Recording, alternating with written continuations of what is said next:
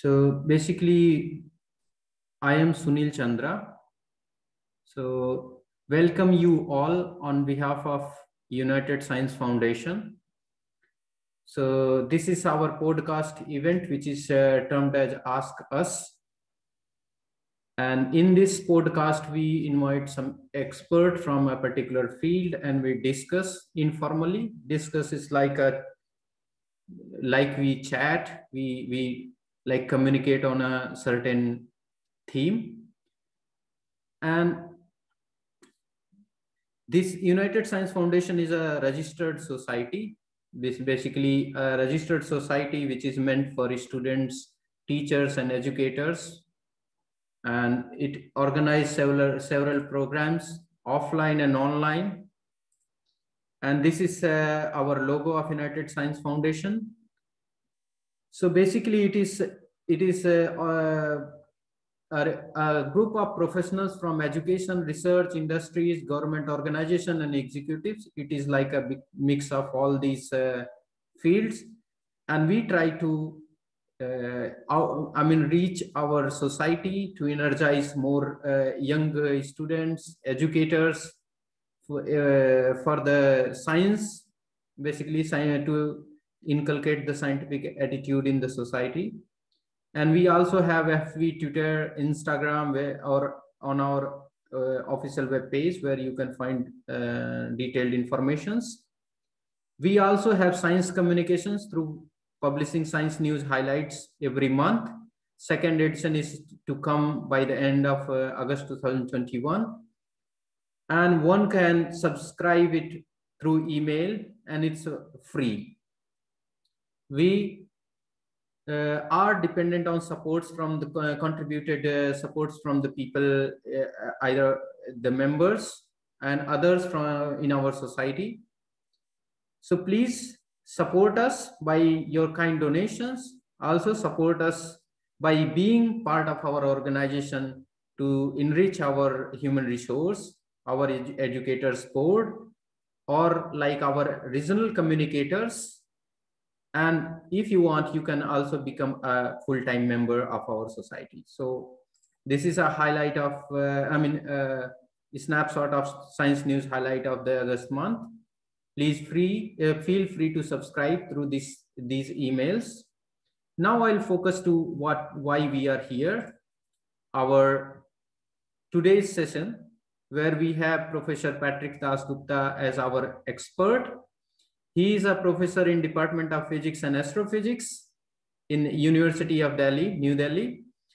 Basically, there is a very nice video of him in his interview given to Rajya Sabha TV.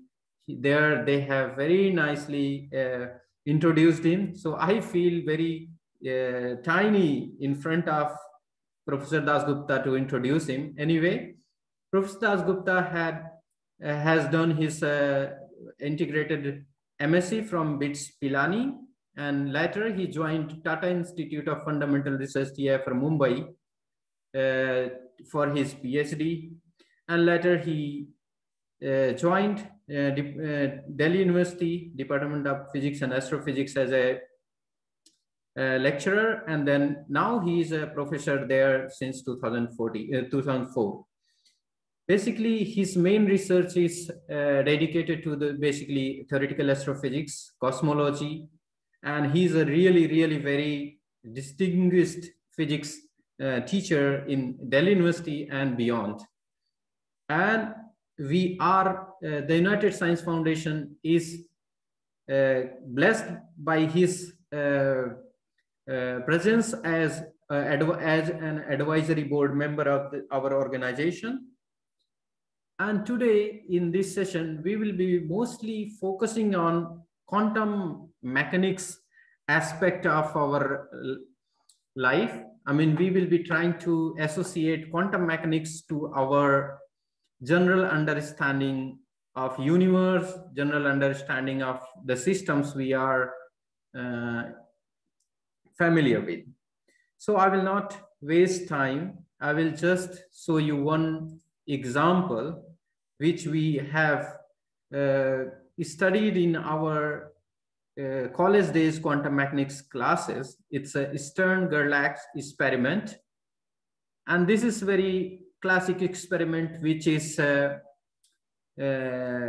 taught to strengthen the idea why you need quantum mechanical approach to understand some systems.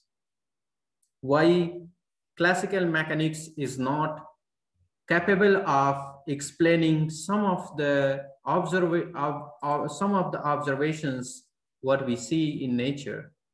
So for the people, I will just tell that in this experiment, there was a furnace where silver is heated and silver atom is collimated and is passed through inhomogeneous magnetic field.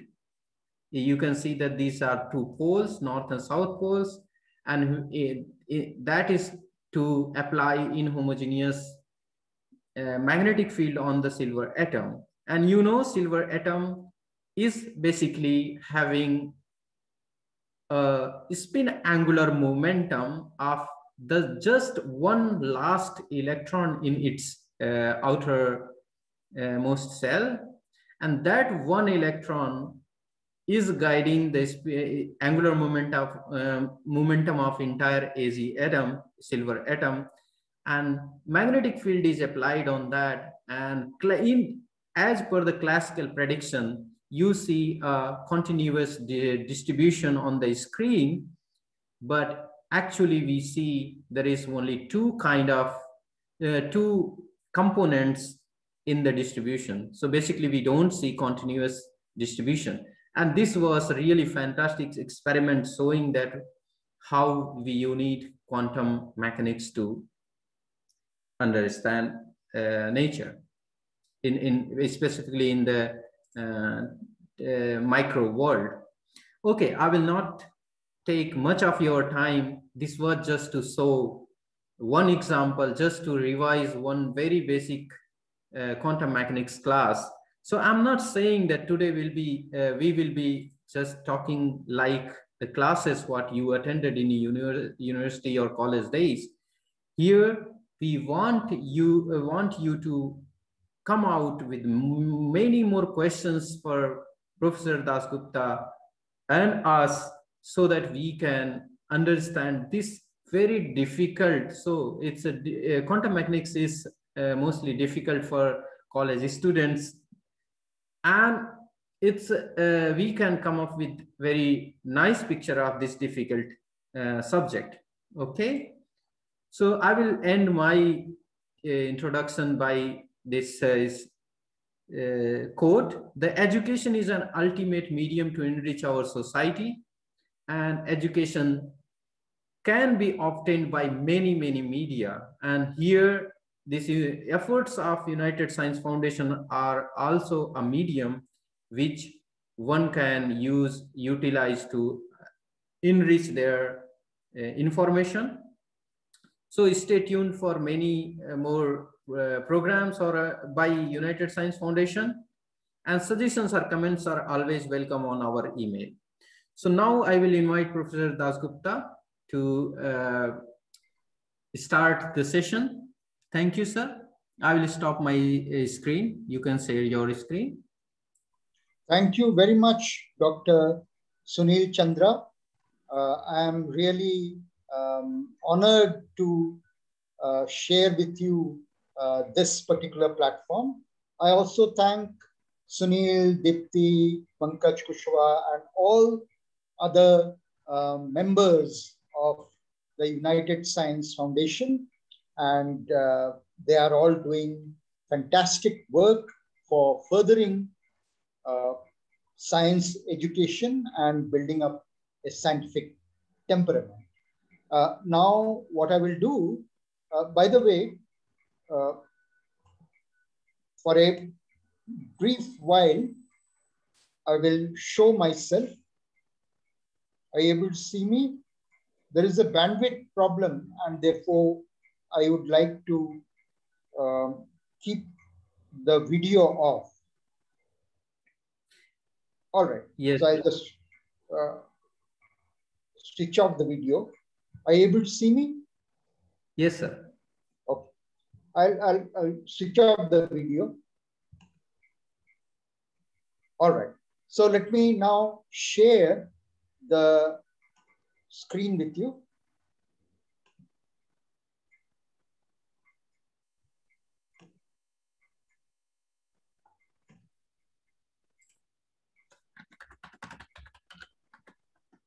Are you able to see the screen that I've shared? Yes, sir. All right. I'll just go into the presentation mode.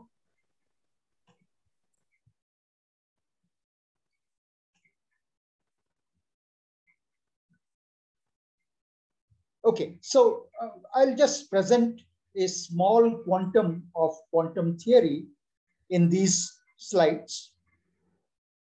We all know that quantum mechanics at the turn of the 20th century completely revolutionized the world of physics and the world of philosophy. The reason why it revolutionized the world of philosophy is that it brought in fundamentally a causal and probabilistic picture of the world.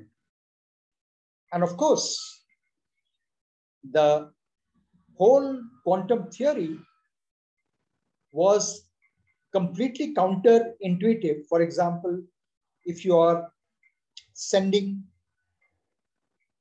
photons or electrons or protons, and the rate at which you are sending coherent beam of electrons, protons, atoms, or photons is very low. That means every 5 minutes, the source emits the particle.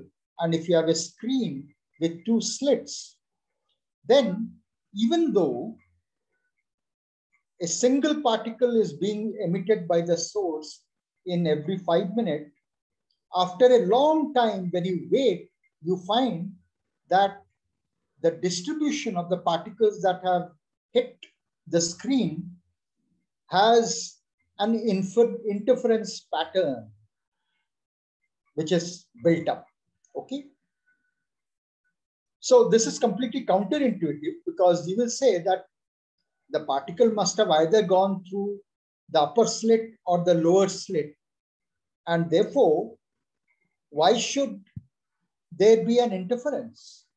Now, it turns out that particles are neither particles, waves are neither waves, but they have properties of particles as well as waves. So even though you're sending atoms or C60 molecule or photons or electrons, there is a wave function associated with the particle.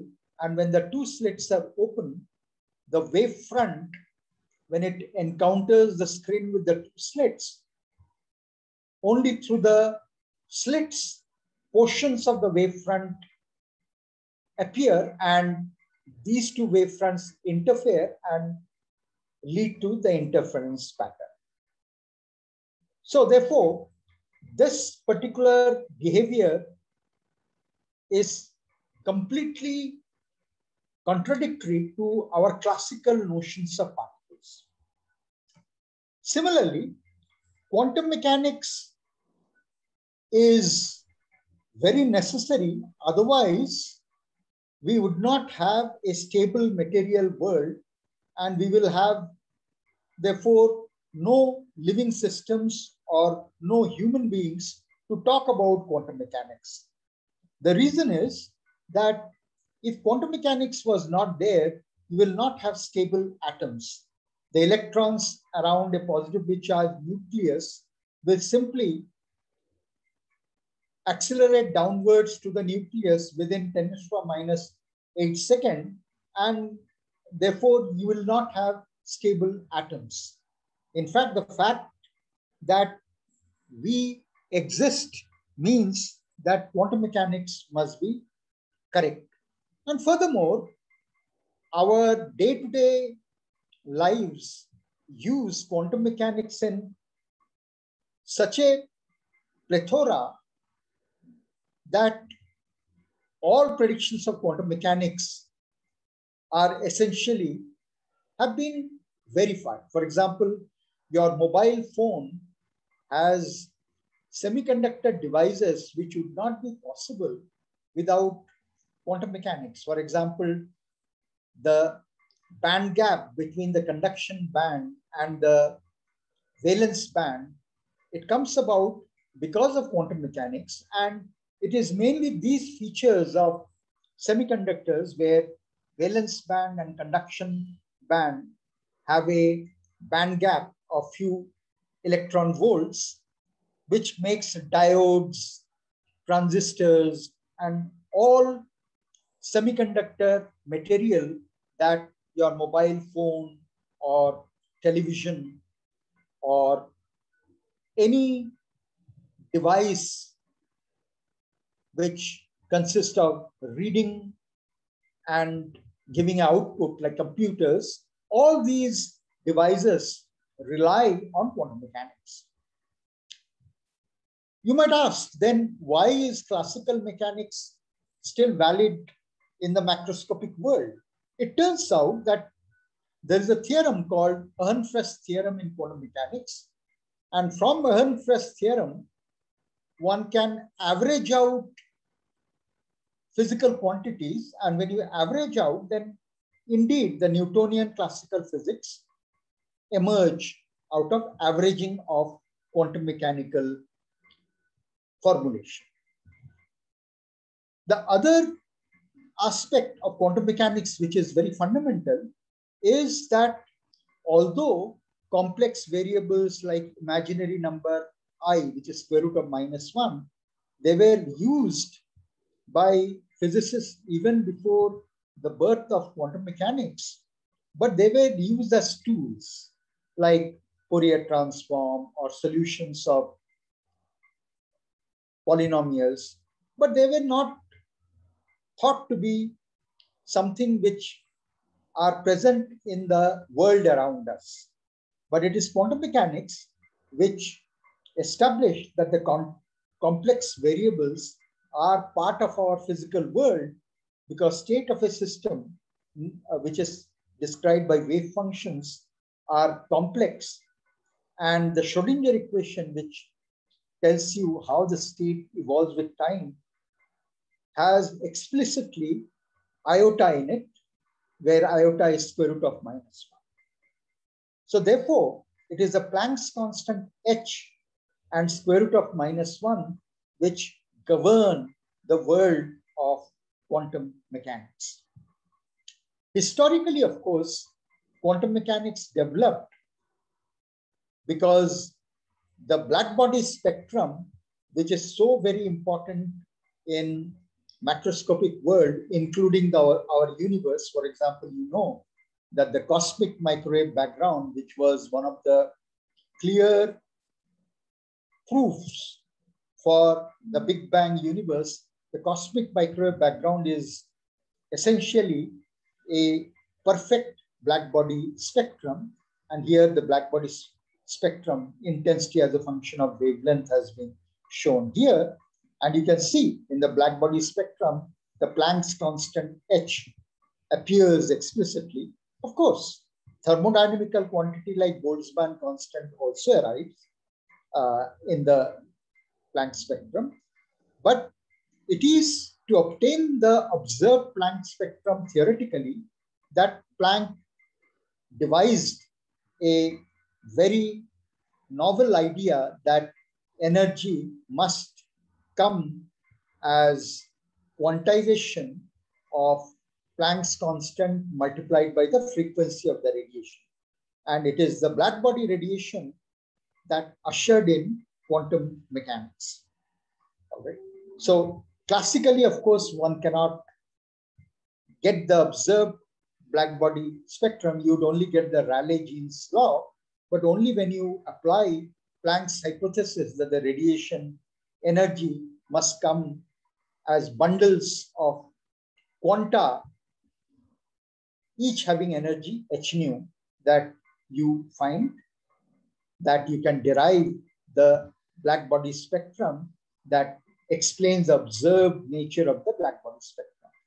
And because Planck made the hypothesis that energy of electromagnetic radiation of frequency nu have to come as bundles of quanta, each having energy h nu, and these quanta today we call photons.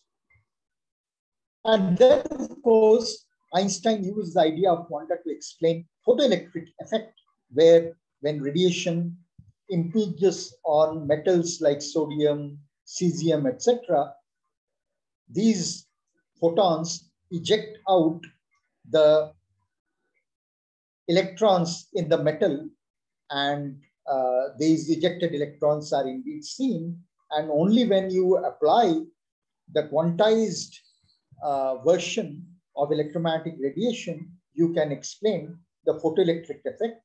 And today, of course, our day-to-day lives in cities are ruled by photoelectric effect, whether it is the detectors. For example, when you walk through a region in a metro station, and when you walk through, then there is a beep.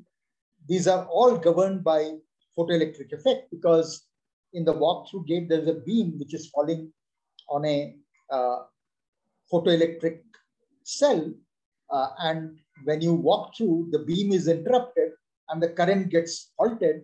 And because of that, there is a signal that someone has entered the gate. Photoelectric effect is one of the quantum mechanical effect that has been used again and again in various electronic devices, defenses, and so on. So photoelectricity, in fact, rules our day-to-day lives. Then the observation of discrete spectra emerging from various elements, whether hydrogen or the magnesium gas or mercury, any element, if you excite it, the radiation emanating from excited elements, when you pass through a dispersion medium like prism or diffraction grating, you'll find that what you observe are discrete lines and not a continuous band, unlike what happens when sunlight goes through a prism. There you see a continuous band of different colors and not the discrete lines. The reason is the sunlight can be approximated greatly as a black body spectrum, and black body spectrum is continuous, while the radiation coming out of excited elements like hydrogen, magnesium, calcium, sodium, etc., the radiation come not in all frequencies, but only in certain frequencies. And in general, from quantum mechanics, one can show, if you take any bound, quantum mechanical bound system, the energy levels are discrete. And because of the discrete energy levels, you see such discrete lines. In other words, if quantum mechanics was not there, then an electron going around a nucleus would not be occupying discrete levels. It will just, due to Maxwell's relation, it will just circulate, spiral, and fall onto the nucleus in less than 10⁻⁻⁸ seconds. And therefore, if quantum mechanics was not there, atoms will not be stable, and therefore we will not exist. And in particular, it is the quantum mechanics which tells us there are the bound states of electrons in any atom due to the positively charged nucleus. The bound states have discrete energy, and for hydrogen-like atoms in particular, you can easily solve and you will find that the energy levels go as -13.6 times the atomic number to the power 2 divided by n square, where n is the principal quantum number of the level going from n equal to 1, n equal to 2, n equal to 3, and so on. And one of the fundamental things that de Broglie gave to explain the Bohr quantization rule was that if you have any particle with mass m moving with speed v, so that mv is the momentum, then it is associated with a de Broglie wavelength whose value is Planck's constant divided by the momentum of the particle. And it is the matter waves that leads to the interference pattern. And for example, atoms have been shown to show the interference pattern, and even carbon-60, the so-called fullerene, also shows the interference pattern, showing that as heavy a molecule as carbon-60, that is fullerene molecule, also behaves quantum mechanically. Let me accelerate. So we have seen that the wave nature of light or electrons or protons or fullerene atoms are experimentally verified. And the fact that photoelectricity cannot be explained from classical electromagnetic theory, you need the idea of photons, which are quanta of electromagnetic energy, and so on. And this is the actual photograph of the interference experiment due to electrons, which shows that to begin with, you don't see the interference pattern because one electron or one photon per minute is going through the two slits, but you wait for a great amount of time and soon you start seeing the interference pattern. And this happens only when both slits are open. So in other words, quantum mechanics tells us that when a source of electron, proton, atom, when it goes to a single slit, the slit width will let a wave packet of the wave function to go through.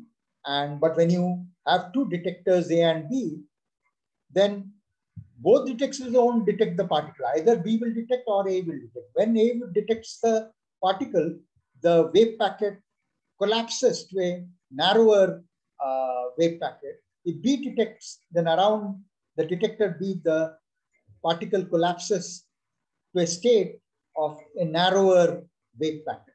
And this collapse doesn't follow a deterministic rule. It's completely random. No amount of prediction can be made as to which detector will detect the particle, A or B. So indeterminism, or the random nature of quantum mechanical systems, is fundamental. And therefore, it brought about a complete change in the whole of philosophy, that our universe is not deterministic. Probabilities and randomness are fundamental to our universe. But then it also led to a lot of philosophical puzzles. Like, for example, we know from the study of our cosmology that the universe began from a very hot and dense state, the so-called Big Bang state, and the universe started expanding and the matter started cooling. The cold matter became the first stars, then galaxies, and galaxies had the second generation of stars, and so on. And finally, elements were synthesized, planets were formed, elements in the planets formed biomolecules, life was formed, and then the human beings with greater brain power were formed. And today, we human beings, our brain, everything is made out of all these atoms which are quantum mechanical. And these quantum mechanical atoms in our mind, they are trying to understand the laws of nature, the laws that govern the quantum mechanical behavior of atoms. It is as though quantum mechanical entities are trying to understand quantum mechanical entities themselves. So it's a big philosophical puzzle. And we already know the notion of wave function and the fact that a wave function in the position representation, its physical interpretation is psi star psi, which is mod psi square. It gives us the probability density. Let me not devote more time into it because I would rather have questions from you. So we will come back to all these when there are questions. So let me just tell you that the dynamical equation, that means how the wave function evolves with time, that is determined by the so-called Schrodinger equation, which reads as iota, which is square root of -1, iota into h bar is h divided by 2 pi, iota h bar del psi by del t is the Hamiltonian operator acting on psi. And for a non-relativistic particle, the Hamiltonian operator is the kinetic energy operator minus h bar square 2m del square and plus the potential energy operator. Here there's a typo. There should be a bracket. So bracket starts here and bracket ends after the potential energy. And it is this Schrodinger equation which tells us how the state of the system governed by the wave function evolves with time. We have already talked about the wave particle duality, that every particle, when you have a localized detector and detect the particle, either you'll find the particle here or here or here or here, etc. But if you don't try to detect the particle in a localized manner, then it remains an extended waveform. And then, as I said, the outcome of the measurement is random. If you try to measure whether it is here or here or here, you'll find it somewhere, but you can't predict where you will find it. You can find it here or here or here or here and so on. And probability or randomness appear only when a measurement device interacts with your quantum mechanical system. And that is one of the most unsolved fundamental puzzle. If there is a question later, I will talk about it.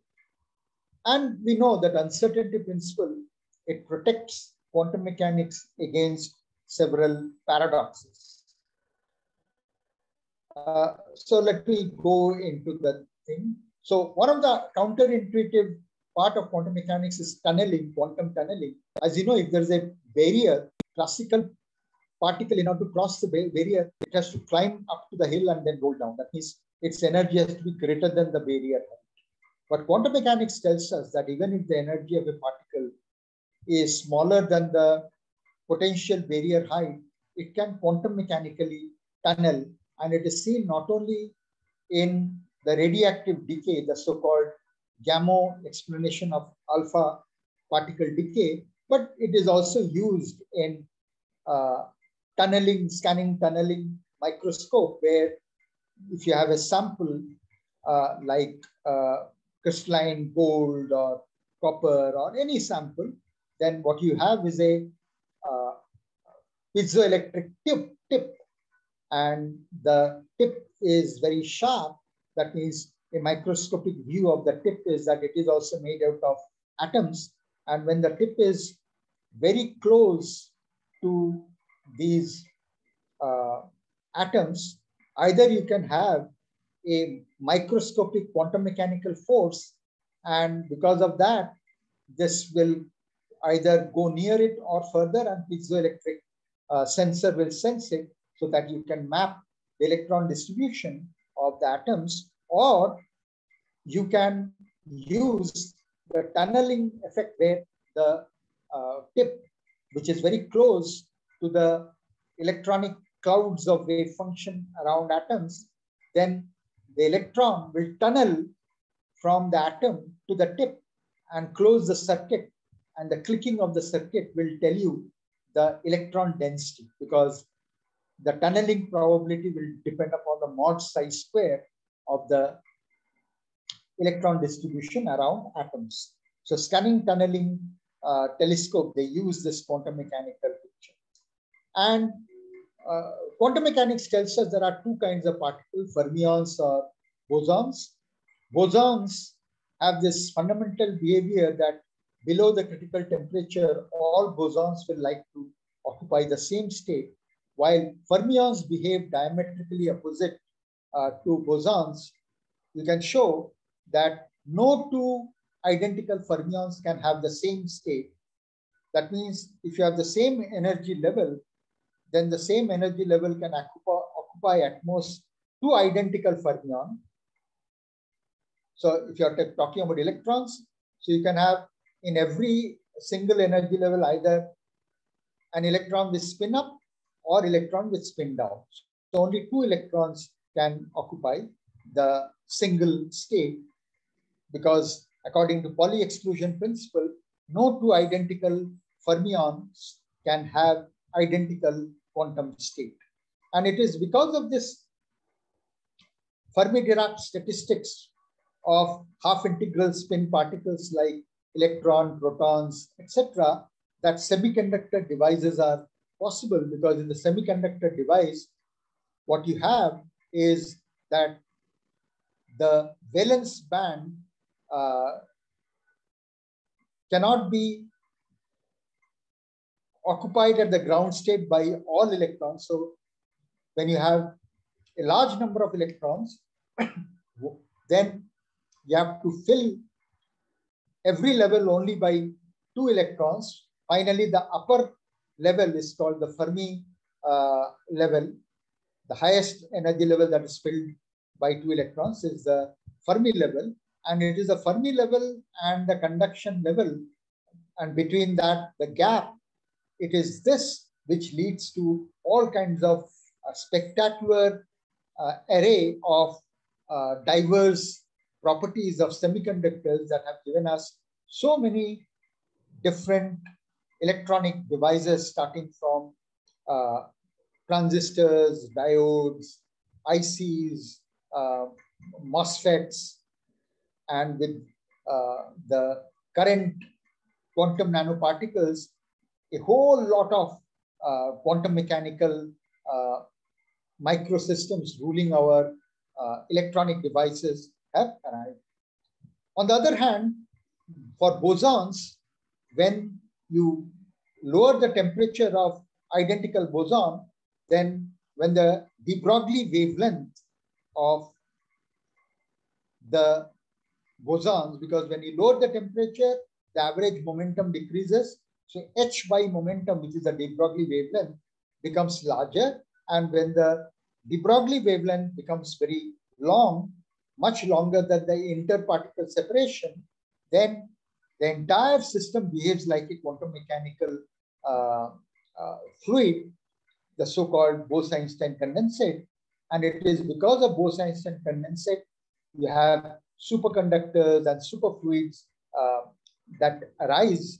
And every one of you might have seen how for a superconductor, when you take a high temperature superconductor, put on it a bar magnet like this tablet, and when you pour liquid nitrogen, when the high temperature superconductor object becomes superconductor, it repels the magnet and the magnet floats on the top. All these are possible because of quantum mechanics, because what happens is Cooper pairs, the electron with spin up and the electron with spin down, they pair up and they form a Bose-Einstein condensate, and the entire Cooper pair state flows. It is described by a wave function psi, and it leads to all kinds of strange behavior like Josephson effects. That is, even without a voltage source, there can be current between two superconductors, in between which there is a thin insulator, and so on.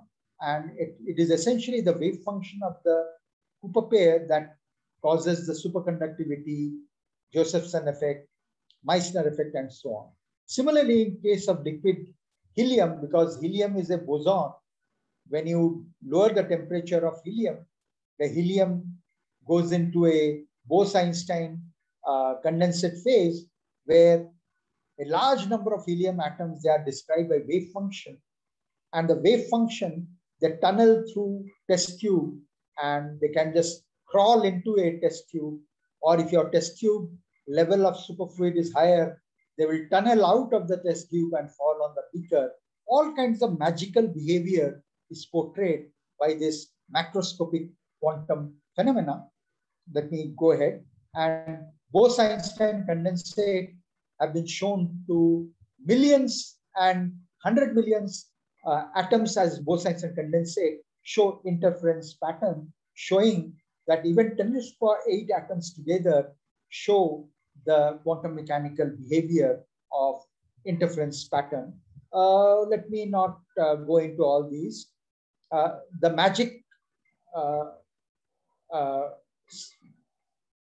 solid state device material called graphene, where the thin sheet of carbon, a single layer carbon atoms, behaves so differently, satisfying a Dirac equation, follows from quantum mechanics. Similarly, the laser, as you know, in the case of laser, you have stimulated emission, where if you create a population inversion where most of the atoms are in a higher metastable state, then a single photon going by would cause all the atoms to decay together, and all the photons resulting out of the decay will be moving in the same direction with same frequency and same phase, the so-called stimulated emission, which causes the laser activity. This is purely possible because in the laser, the photons have become Bose-Einstein condensate, so they would all like to be in the same state. And lasers have so much of practical applications in our day-to-day world, whether it is in your computer, the readout device, or whether it is your pointer in your top, the so-called laser pointer, and so on, or in defense for laser guns. Lasers are used to pinpoint the target so that it can be fired well. And lasers would not have been there if quantum mechanics were not around. And today we know that lasers are being used in the LIGO detectors, the so-called laser interferometric detectors, which for the first time directly detected gravitational waves. And LIGO India project is planning to use very sophisticated lasers, including the squeeze states of light, where you can squeeze the laser light in order to have a greater sensitivity for the LIGO detector. And the squeeze states are again quantum mechanical states of laser light. And let me not go into this. Already, Sunil Chandra has already explained the so-called Stern-Gerlach apparatus and how the splitting of the states reveal that a initially superposed state of spin up and spin down, because of the inhomogeneous magnetic field, they get entangled with position wave function, and either you find the electrons here or there. Let me not concentrate on that, but the point is such entangled state. So to begin with, this was the product state, the spin state multiplied by the position space wave function. But when it went through a inhomogeneous magnetic field, because of the inhomogeneous magnetic field, the spin state and the position state got correlated, and therefore spin up got correlated with wave function, position space wave function down, and spin down got correlated with position wave function down. This was up and this was down. And such a state is called an entangled state. Why entangled? Because the spin degrees are entangled with position degrees. So now the state of the system cannot be factorized into spin state multiplied by the position state. Rather, it is a superposition of product of two states. So this is a product, this is a product, but the final state is a superposition of such a state. And such entangled states they lead to all kinds of bizarre quantum mechanical behavior, and they are thought to be useful for the future quantum computers. So you can have a qubit, 0 qubit, and another qubit, another 0 qubit in one state, and a qubit with 1 and another qubit with 1 in one state, but you can superpose that so that you have a entangled state, and then you can perform quantum computing parallelly, because the first qubit will do one quantum computation, while the one part will do another quantum computation and so on. But finally, when you read out, either you will read out this or these, and parallel computation will happen, and that will make quantum mechanics faster. Let me not go into the philosophical device and how quantum mechanics can be applied to macroscopic astrophysical system by black holes. But if there are questions, I can answer it. So I will formally stop here, but depending on questions, I can come back to the slides. So I would be happy if participants ask any question they have, any. Remember, ultimately in science, science is all about not believing. Science is all about skepticism.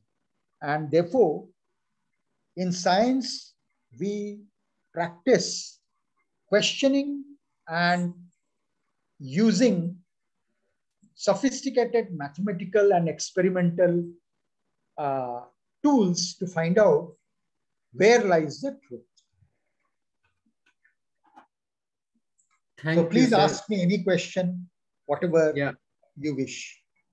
Yeah, it was really very insightful journey about the introduction of quantum and classical realm. And definitely you have fantastically established that whatever world we see, the detailed behavior lies in quantum way of reality. Actually, you very nicely said that atoms are stable because of quantum mechanics, and we are existing because of the interactions of atoms with with similar or different ones. So definitely we are governed by quantum mechanics. There is no doubt. So there are many questions, many doubts, and we also want to have a flow of our session based on certain mode. So as you mentioned in your slides that there is this photoelectric effect, which is direct, I should say, direct implication of quantum mechanics. So basically, we want to start from there. So can you try to explain the photoelectric effect in a very general means without using any mathematics or anything?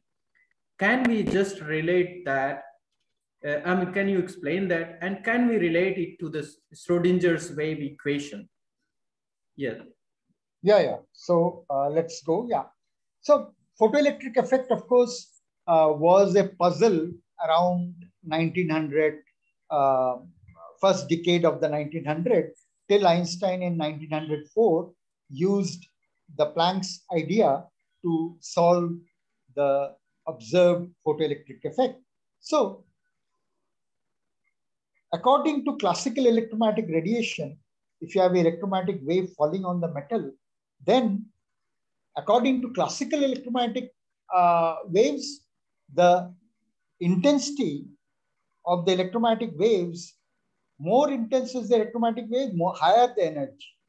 But in photoelectric effect, what one saw was that supposing you are using red light, no matter how intense is the red light, it doesn't cause photoejection of electrons. While if you take UV lamp, very weak UV lamp, even a weak UV lamp falling on metal would eject the electrons with greater energy. This could not be explained by Maxwell's idea of electromagnetic waves. Einstein immediately realized that if you think of the electromagnetic waves as consisting of a series of quanta called photons, and therefore for UV light, because UV radiation has a greater frequency, even if the UV lamp is weak, but nevertheless the number of the photons, each photon of UV has higher energy, and it is this, each photon ejects one electron. So one photon will cause ejection of one electron because UV photons are more energetic because h nu is higher, it can cause ejection. While red light, red lamp, no matter how intense the red lamp is, but each of the red photon, h nu is much lower. Each of this red photon has lower energy. It cannot eject the electrons. Okay. And therefore, red lamp light cannot cause photoelectric effect, while UV or blue radiation can cause photoelectric effect. How do you, later on, when you try to understand the whole mechanism of ejection of photoelectric effect from Schrodinger equation point of view, what you do is you write down the Schrodinger wave function for the electrons governing the metals, and when your photons with different energy are coming in, because your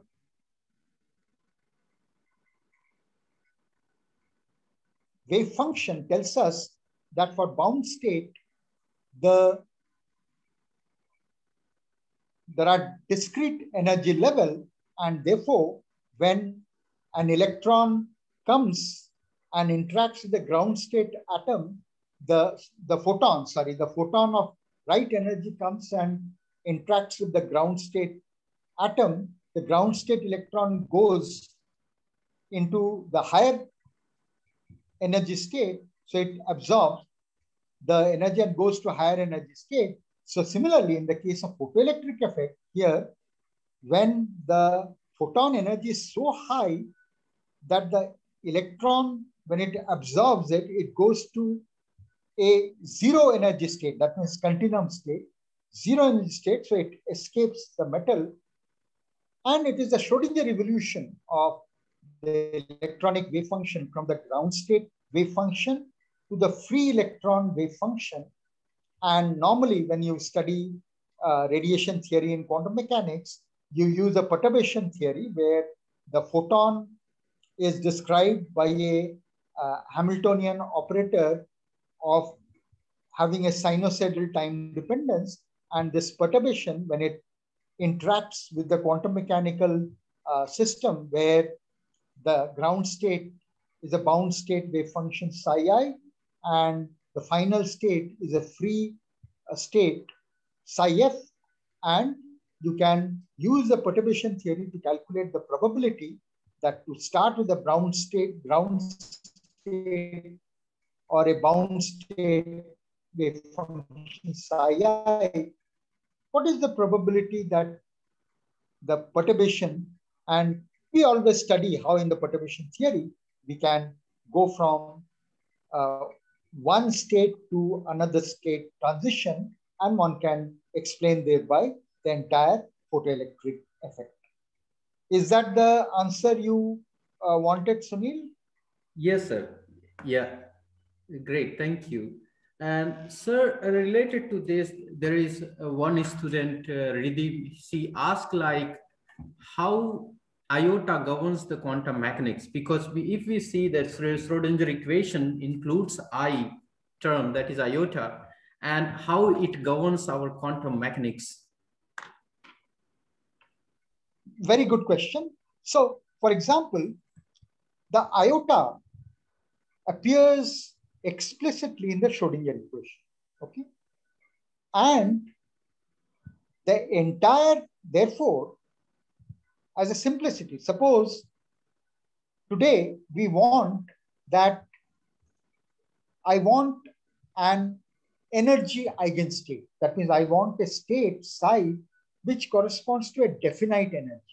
What will you do? You will take this energy operator, act on the psi. If the psi corresponds to an energy eigenstate, the energy operator acting on psi will give you the energy eigenvalue E into psi.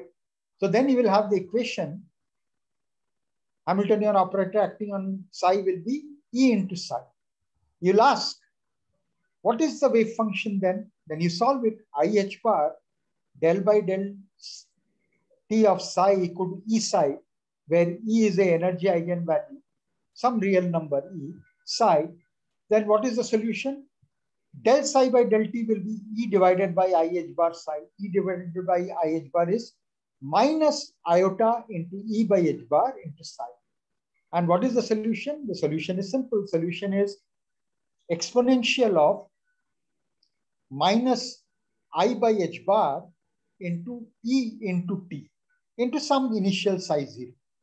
So you see the e raised to power minus I by h bar E into T gives you the how the wave function evolves with time, the so-called stationary state, and the phase of the stationary state is simply E by h bar, energy divided by h bar. So therefore, as you can see, the presence of iota governs the nature of solution of the wave function psi. Not only this, the entire, I don't know why my slide has got stuck. I'm not able to move. Wait. Okay. Due to some reason, I'm not able to. Sir, yeah, okay. Now I am able to move. Okay. The entire Heisenberg uncertainty principle. Normally, when you study uncertainty principle in the undergraduate modern physics level, you talk in terms of a photon. When it interacts with the electron, it imparts a momentum, and because photon itself has energy h nu, and h nu divided by c will be the momentum, and therefore when it interacts with the electron, it imparts a momentum to the electron. So electron state gets changed, and not only that, therefore no longer the momentum of the electron is the original momentum, and not only that, the position part, you will not be able to get the full picture because of the diffraction limitation, which says delta theta, angular resolution power, is 1.22 times wavelength of the light divided by the diameter of the telescope.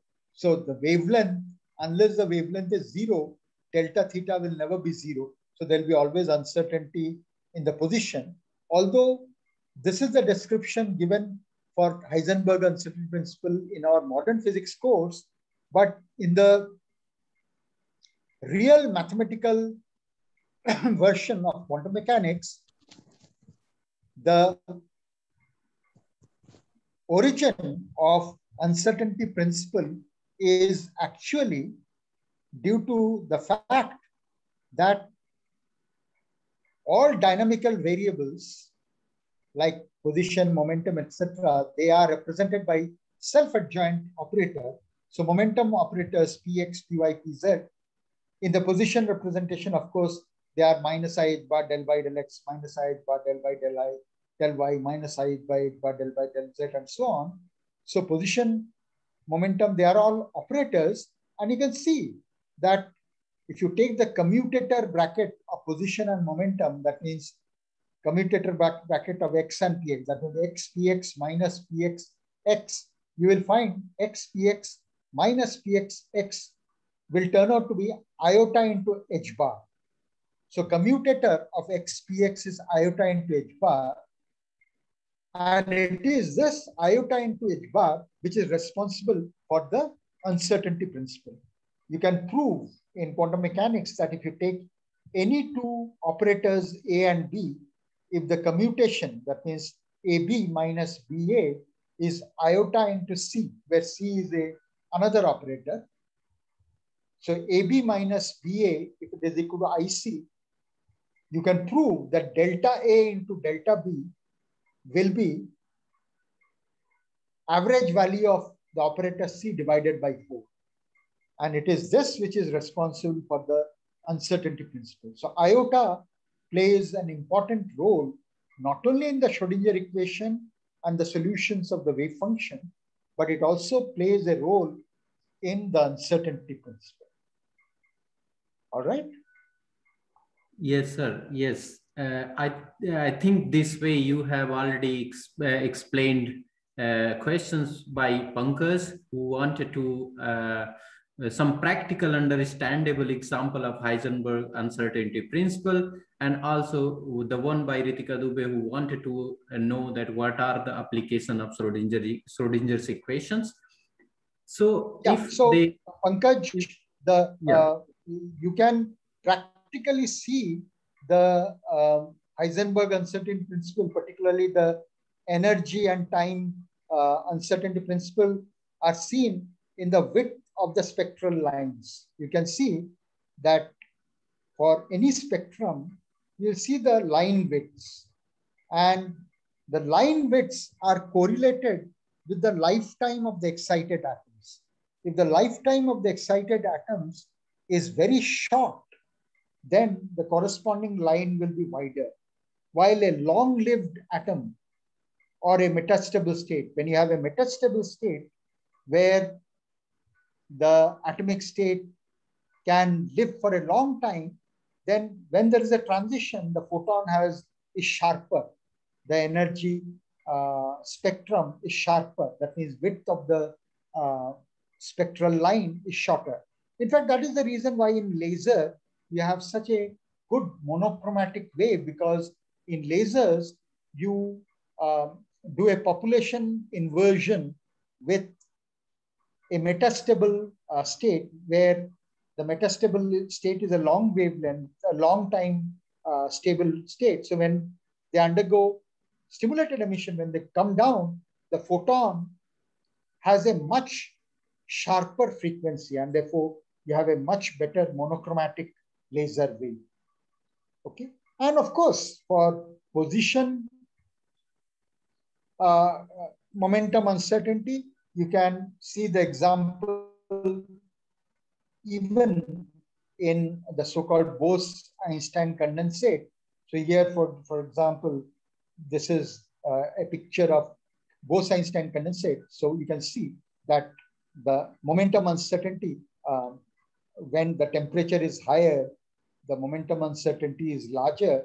But when you go to a much lower temperature, when you go to a almost 0 degree not 0 degree, you can't go to 0 degree Kelvin, but we go to nano Kelvin temperature, even then the width is not 0. There is a position width, and this width is due to the fact that the atoms are all almost in identical energy state. And because the uncertainty in energy or momentum is very tiny, and therefore the position uncertainty must be large. On the other hand, classically, you would have expected that if I cool it, like for example, when I cooled from 200 nanokelvin to 100 nanokelvin, you indeed found that the position uncertainty decreased. But then you would have thought, you would think that by cooling it further, you can decrease your uncertainty, but you don't. You actually increase, because now you're in a quantum mechanical state, namely Bose-Einstein condensate. And because all the bosons are in the same energy state, so the momentum uncertainty is very small.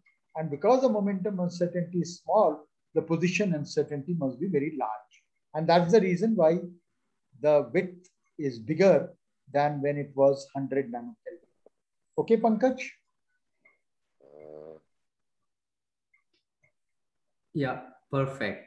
Now we can take another question by Ravi Prakash Mishra. He's asking like how Schrodinger thought that when discovering the Schrodinger's equation.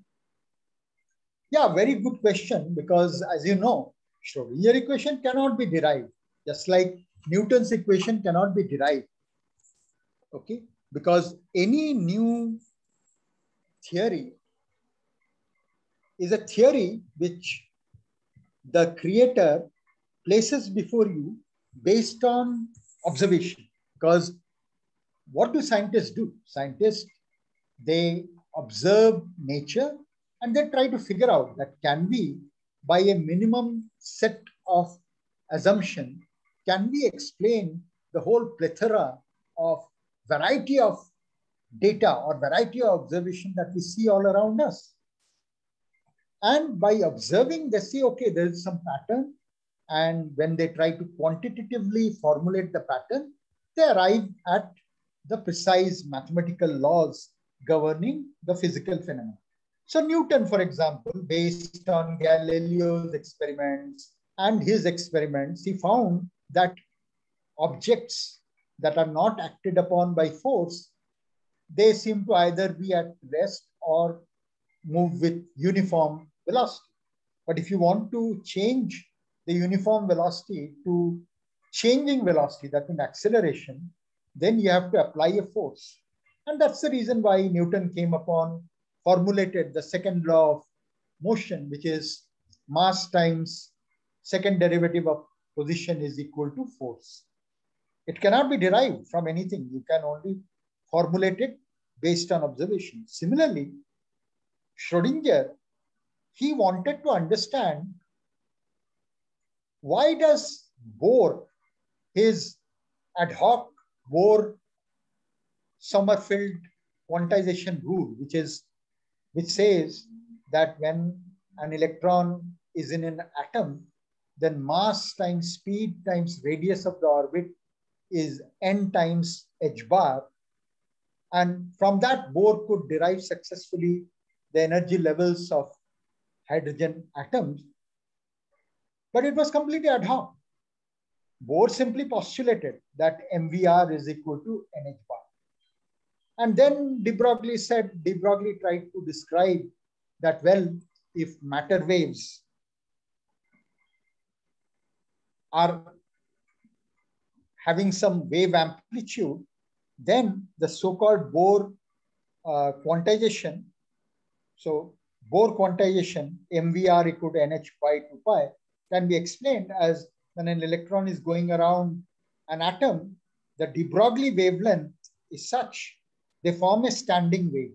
That means integral number of waves fit the circumference of the orbit.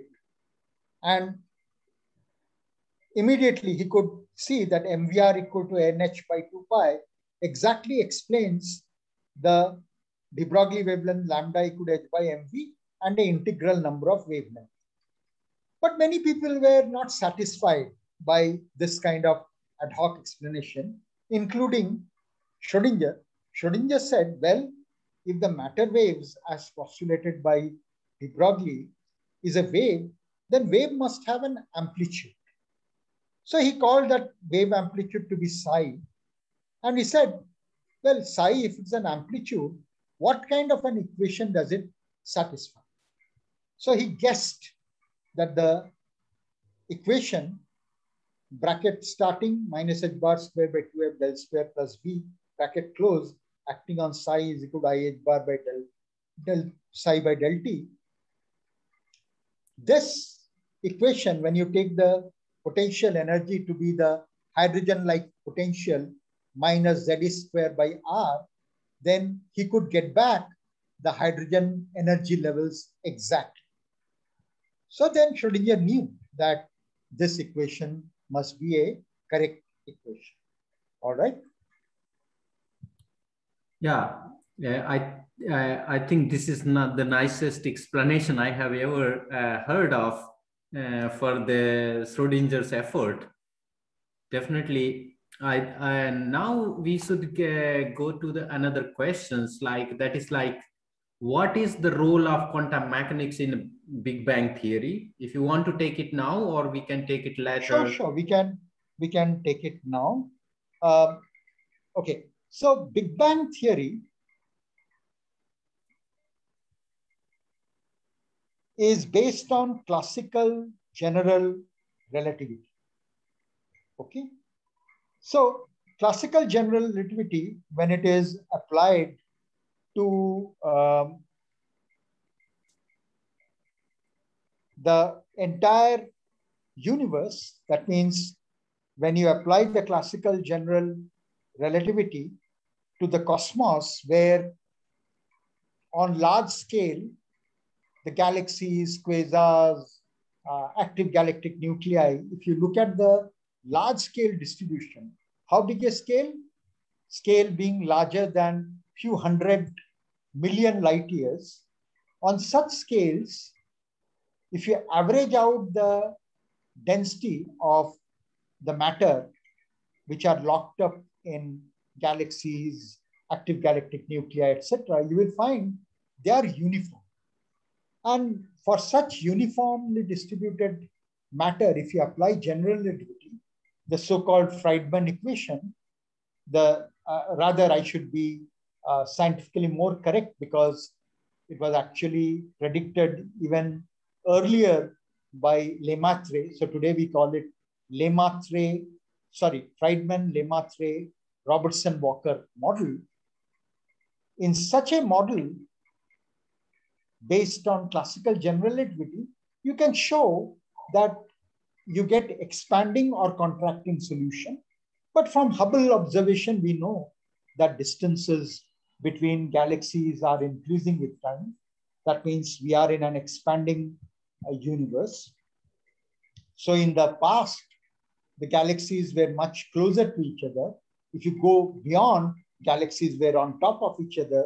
If you go beyond that, they were all a soup of matter. If you even go further, you could go to hot and dense plasma. If you go to further towards that means you go 13.8 billion years ago, you will find that the density of matter becomes infinite, temperature becomes infinite.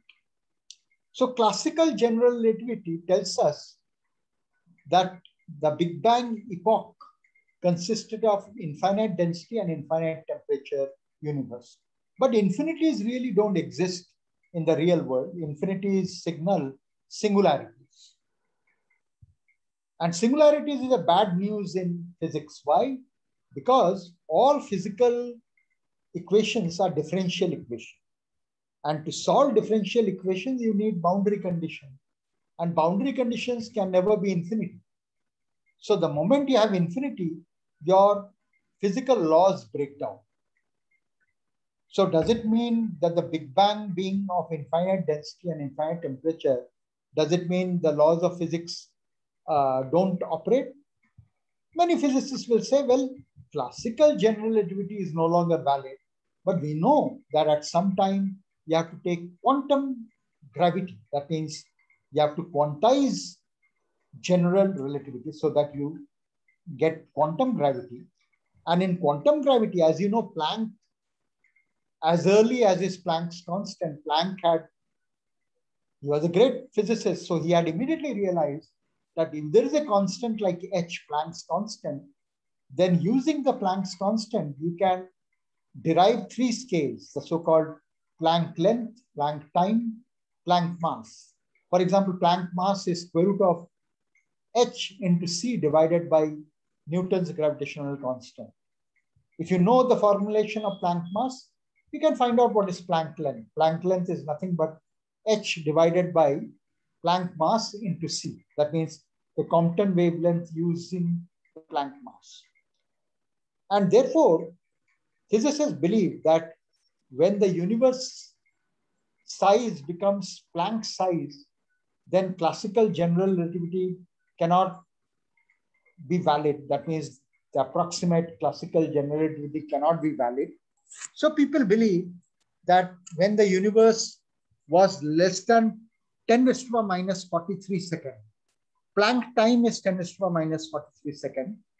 So when the universe age was less than 10 to the minus 42 or 10 to the minus 40 seconds, then you can't use classical cosmology based on general relativity.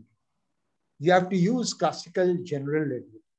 And many physicists believe that when you use quantum gravity, then you will not have the Big Bang singularity. Everything will be smooth. You will not get infinities. And in fact, quantum gravity based on Abhay Ashtekar and his collaborators' work, the so-called loop space quantum gravity, or the other quantum gravity inspired by the string theory, both have their own cosmology, string cosmology and loop space quantum gravity cosmology. Both these, they don't have the so-called singularities. So indeed, it is believed that if you have the right quantum gravity, you will understand the Big Bang universe at the starting point much better. But unfortunately, today we don't know which is the correct quantum gravity or what is the correct quantum gravity. We don't, because experimental verification is not possible because they will be verified only at Planck energy scale. Planck energy scale is 10⁻19 giga-electron volt. While today our accelerators like Large Hadronic Collider, they can accelerate only up to tera-electron volts, while we need 10⁻19 giga-electron volts. That means 10⁻16 tera-electron volts. Without such high energy at our disposal, we cannot test quantum gravity. So at the moment, the role of quantum theory at the Big Bang epoch, there are many theoretical models, but we don't know how far they are correct. Yeah, we are still hopeful that in coming future, the way technology is advancing, we will soon have those kind of accelerators, or we may find some other kind of naturally occurring accelerators. And if we can find like jets, astrophysical jets are doing that kind of acceleration, particle acceleration. If some way we can define some experiments based on those jets, we can study some sophisticated interactions. True, but note that the highest energy particles so far detected are the high energy cosmic rays, and the highest energy cosmic ray is 10⁻21 electron volts. 10⁻21 electron volts is far smaller than the Planck scale energy, which is 10⁻19 giga electron volts. Yeah. Okay, there is another question by Ritika Dubey. Why there is only 2 spins for electrons? So this is an experimental situation that electrons, remember, ultimately fundamental nature of objects all around, they come from experimental studies. So when we study the electron, we find through Stern-Gerlach experiment that when we subject them to inhomogeneous magnetic field, then they go in 2 diverse ways. From that, we conclude that there are 2 distinct spin states. And when you do the theoretical analysis, you find that the spin angular momentum for electrons can be represented by the Pauli spin matrices. For example, the Z component of the spin angular momentum will be h bar by 2 into the 2 by 2 matrix 1, 0, 0, minus 1. X component will be h bar by 2 into 0, 1, 1, 0 matrix, Pauli spin matrix, and so on. So therefore, because the operators describing the spin degrees of freedom for the electron are 2 by 2 matrices, there can be only 2 eigenvalues. And eigenvalues are what we observe in any experimental result. And therefore, there can be only 2 distinct spin values for the electron. But ultimately, it is the experiment that tells us how many different spin states. More fundamental, if you want to go to more theoretically fundamental statement about why electrons have 2 spin states, ultimately I have to say that the quantum mechanical state that describes an electron or a positron is a so-called Dirac-Spinor. And a Dirac-Spinor is a 4-component fields, psi1, psi2, psi3, psi4. Let me see whether I have a Dirac-Spinor field. Yeah, I have. So really speaking, the Dirac equation that describes, so this is Paul Dirac, and this is the so-called Dirac equation. The Dirac-Spinor psi that describes electrons and positron they are actually column vector, which has 4 values. So for example, for positive energy solution, namely electrons, you could be, the upper state will be 1, 0 and 0, 1, while for positron, negative energy solution, the third and fourth entry could be 1, 0 and 0, 1. And these are the 2 distinct spin states for the electrons and positrons. So the more fundamental reason why electrons and positrons, or for that matter, quarks, are spin-half particle is because they are described by Dirac spinors, which obey the so-called Dirac equation. Okay, I hope Ritika is got her answer, and now we can take another very interesting question by Shumit Kesharwani. He want to ask, like, what is the role of quantum mechanics inside black holes? Yes, the point is that inside black hole,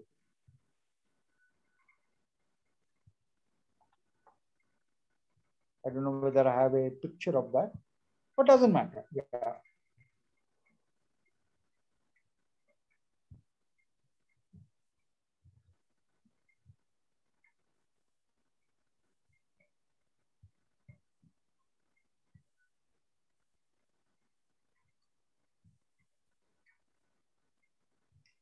Yeah, so as you know, black holes are classical solutions of general relativity, in which your matter is compressed so much that the size goes below the event horizon, and then the matter, of course, collapses to a singular point according to classical general relativity. And we know that because of the event horizon, anything that happens below the event horizon, we can never see that because light cannot come out of the event horizon. Okay. And there is a paradox called information loss paradox associated with quantum mechanics, which started from Hawking's prediction that if you apply quantum mechanics around black holes, then the event horizon of a black hole behaves like a black body. And black holes actually, when you apply the quantum mechanics, black holes also radiate particles thermally. The event horizon appears like a black body. And therefore, a paradox arises, and the paradox is as follows. Suppose I create a black hole using a quantum mechanical system. Like, let's say I take a Bose-Einstein condensate. Okay, I take a Bose-Einstein condensate. Large number of particles are in the Bose-Einstein condensate. Okay. So a whole, in fact, I have myself worked on it to create supermassive black holes, but that is a separate thing. But you can create a black hole using a quantum mechanical state. And according to quantum evolution, the Schrodinger evolution of the quantum mechanical state, you will create a black hole. But according to Hawking, after some time, black hole will completely evaporate away because of Hawking radiation, because of thermal radiation. If that is so, doesn't it violate quantum mechanics? Why? Because in quantum mechanics, all time evolution is given by Schrodinger equation, and Schrodinger evolution says that a wave function will evolve to wave function. Wave function will not evolve to multiple number of wave functions. While thermal radiation, black body radiation, is not a single wave function. Black body radiation quantum mechanically is this wave function with this probability, another wave function with other probability, and so on. While you created a wave black hole using a single wave function, but when the black hole got evaporated, the evaporated particles each have different wave function. And this is not allowed by quantum mechanics. And this is the paradox called black hole information loss paradox. And many people have been trying to solve the black hole information loss paradox.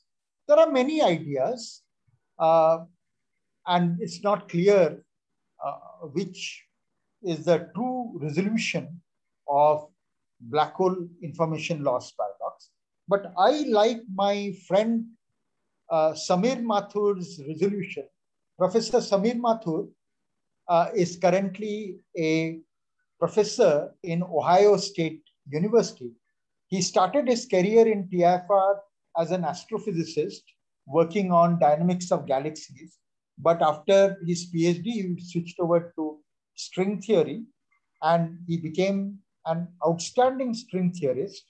And he has been describing black holes in terms of string, macroscopic string states called the so-called fuzzballs. So his fuzzball idea is quite popular. Now many people work on the fuzzball idea that was started by Samir Mathur. And Samir Mathur's resolution of the information loss paradox is exactly what you have asked, the quantum mechanics, role of quantum mechanics inside the black hole. So in Samir Mathur's idea, the black hole is nothing but a large string which is oscillating quantum mechanically. And time to time, when this large superstring describing the black hole, as it is oscillating, when it goes from one state to another state, it gives out a particle quantum mechanically. And it is this set of particles which are the Hawking radiation. And Samir Mathur has shown that because this is a full quantum mechanical process, quantum mechanics is not violated, so there is no information loss. So indeed, in Samir Mathur's resolution of black hole information loss paradox using his macroscopic fuzzball, utilizes quantum mechanics inside the black hole. Wow. And it is really a very nice, very descriptive answer. And hope Sumit will be interested to look into the work by Professor Samir Mathur. And now we can take another question, which is really a very nice. When it's asked by Sudeep, he's asking, like, after tunneling, energy of the wave function remains same. Why there is no decrease in energy? Yeah, that's a very good question. Very, very good question. Yeah. So here is a diagram illustrating quantum tunneling. So it's a very good question. It is true that if you have a potential barrier and you have a particle coming in with energy less than the barrier height, then although classically you don't expect the particle to be found on the other side of the barrier, but quantum mechanically you do see that the particles at the other side, the energy is exactly same. How do you see that energy this side and this side is same? As you can see, the wavelength on this side and the wavelength this side is same. On the other hand, the intensity has dropped. Okay, but the wavelength is identical, but the intensity has dropped, signifying that the probability of quantum tunneling is small. Now, the reason why the energy has to be same is because the potential barrier is not time dependent. It is time independent.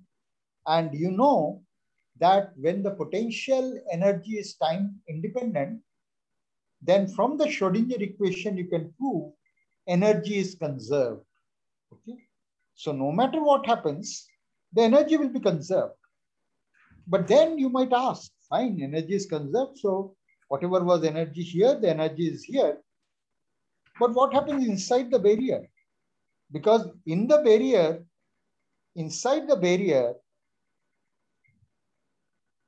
the energy, if it is E, while the potential energy is U0, how can the energy inside the barrier still remain E? The only way you can think of how the total energy can be still E, all the potential energy is still U0, is a kinetic energy is negative. But you will ask, this is not classically possible. Classically, kinetic energy is half mv square or p square by 2m. And because of the quadratic nature, the kinetic energy can never be negative. So what is happening? The answer is that, well, ultimate check is, can you find the particle inside the barrier with kinetic energy?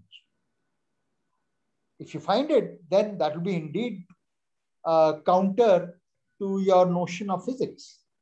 And it is here uncertainty principle protects quantum mechanics. So suppose you have a particle which is tunneling through a barrier, and you say, what I will do is I'll use my probe to find out the particle when the particle is exactly inside the barrier. And then I'll be able to know whether its kinetic energy is negative or not. But then you will immediately realize it's not possible. Why? Because in order to find out whether the particle was inside the barrier, remember the barrier has a finite width. If you want to know whether the particle is within the barrier, you have to use a photon whose wavelength is smaller than the barrier width, because otherwise you can't find out the particle position. Remember the fundamental rule of finding the particle, it is the diffraction limited uncertainty, delta theta is equal to 1.22 lambda divided by the size of your optical device.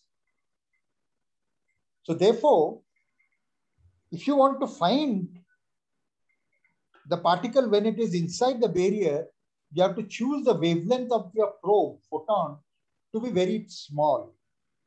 And you can show that to probe that, your wavelength will be so small that when it detects the particle here, it will already impart such a large momentum to the particle inside that its total kinetic energy will be positive. So therefore, you will never see the particle to have negative kinetic energy, even when it is in the barrier. So in other words, the uncertainty principle has protected the quantum mechanics even in the tunneling phenomena. Thank you, sir. That was a really detailed answer. So we'll go to the next question by Arpit. So his question is, why only certain pairs of observables are bounded together in uncertainty principle, like position and momentum, energy and time, etc.? Also, what rule decides this pair combination that satisfies the uncertainty principle? Right, very good. That's a good question. So as you know, in quantum mechanics, the observables, they are described by linear operators A, and in particular, all observables are described by operators which are Hermitian operators, self-adjoint operators. Because the self-adjoint operators, their eigenvalues are real, and in an experiment, when you measure, it is only the eigenvalues that are observed. How do we know it? We know it from the spectra, discrete spectra, because the elements have discrete energy levels, and when we try to measure their energy state from the discrete spectra, we see that indeed their energy levels correspond to the eigenvalues of the Hamiltonian operator. Similarly, the angular momentum operator, their eigenvalues are what we observe. Spin angular momentum, the Pauli matrices, it is their eigenvalues that appear as the spin angular momentum h bar by 2 or minus h bar by 2 for electrons and positrons and so on. Now it turns out that from functional analysis, a branch of mathematics, you can prove that two linear operators can have simultaneous eigenfunction or eigenstates if and only if, or rather, if the two operators commute. That means if you take two operators A and B, they will have simultaneous eigenstates if AB is equal to BA. All right. And when we make a measurement, as you know, when you make a measurement of a system and I see a value of an observable to be A1, then we know at that time the state of the system has collapsed to an eigenstate of the operator with eigenvalue A1. So the eigenstate corresponds to the eigenvalue A1. So therefore, if you are measuring two observables simultaneously, then the observables that are being measured together, when you measure, the collapse of the wave function would be to a single state. And the single state must be common eigenstate of both of the observables. But that is possible only if both the observables commute. And hence, all the observables which commute with each other, you can simultaneously measure them. And there are no uncertainties because they have simultaneous eigenfunctions or eigenstates. And therefore, you can measure all commuting set of observables together simultaneously without any uncertainty. But if you have two operators and they do not commute with each other, then you will not have a common set of eigenstates. And therefore, you can never simultaneously measure them. For example, the commutator bracket of position and momentum, x px minus px x is I h bar. From this, I know x and p both do not have simultaneous eigenfunction. For example, in position representation, the eigenfunction of px is e raised to power I by h bar px x, where px is eigenvalue. While the position eigenfunctions are Dirac delta function, delta x minus x0. So they are different. Okay. And therefore, you cannot simultaneously measure both position and momentum. And hence, the generalized uncertainty principle tells us that if you have two Hermitian operators A and B, such that the commutator bracket of AB is I, that is iota, into another Hermitian operator C, that means AB equal to I into C, then you can actually mathematically prove that delta A into delta B is average value of C divided by 4. And you can use this general result and you can show that from commutator bracket of x px equal to I h bar, you'll get back your uncertainty result delta x into delta px is equal to h bar by 2. You can prove it. So in other words, uncertainty principle, the general uncertainty principle is valid for any pair of observables corresponding to which the operators do not commute. Okay. Thank you, sir. That was a clear explanation. I hope Arpit got the answer that he was looking for. So let's go to the next question by Vishnu. Oh, it's an interesting question. So he's asking, is the uncertainty principle supporting or violating law of inertia? So in inertia, we talk about rest or motion of particle, but in uncertainty, we are trying to measure both at the same time. I'll qualify the question. The principle of inertia, which is Newton's first law, states that an object which is not acted upon by any force either remains at rest or continues to move with uniform velocity. It doesn't tell anything about position. It tells only about momentum. It says that if there is no force, either the momentum of the system is zero or the momentum is conserved and some constant. Principle of inertia never will tell you anything about the position. So the uncertainty principle in that sense is consistent with the first law of Newtonian motion, that, well, if I don't measure the position of a particle, I can find out the momentum of the particle with infinite precision. That means the error can be as small as I wish of the momentum, as long as I'm not bothered about the position. Okay.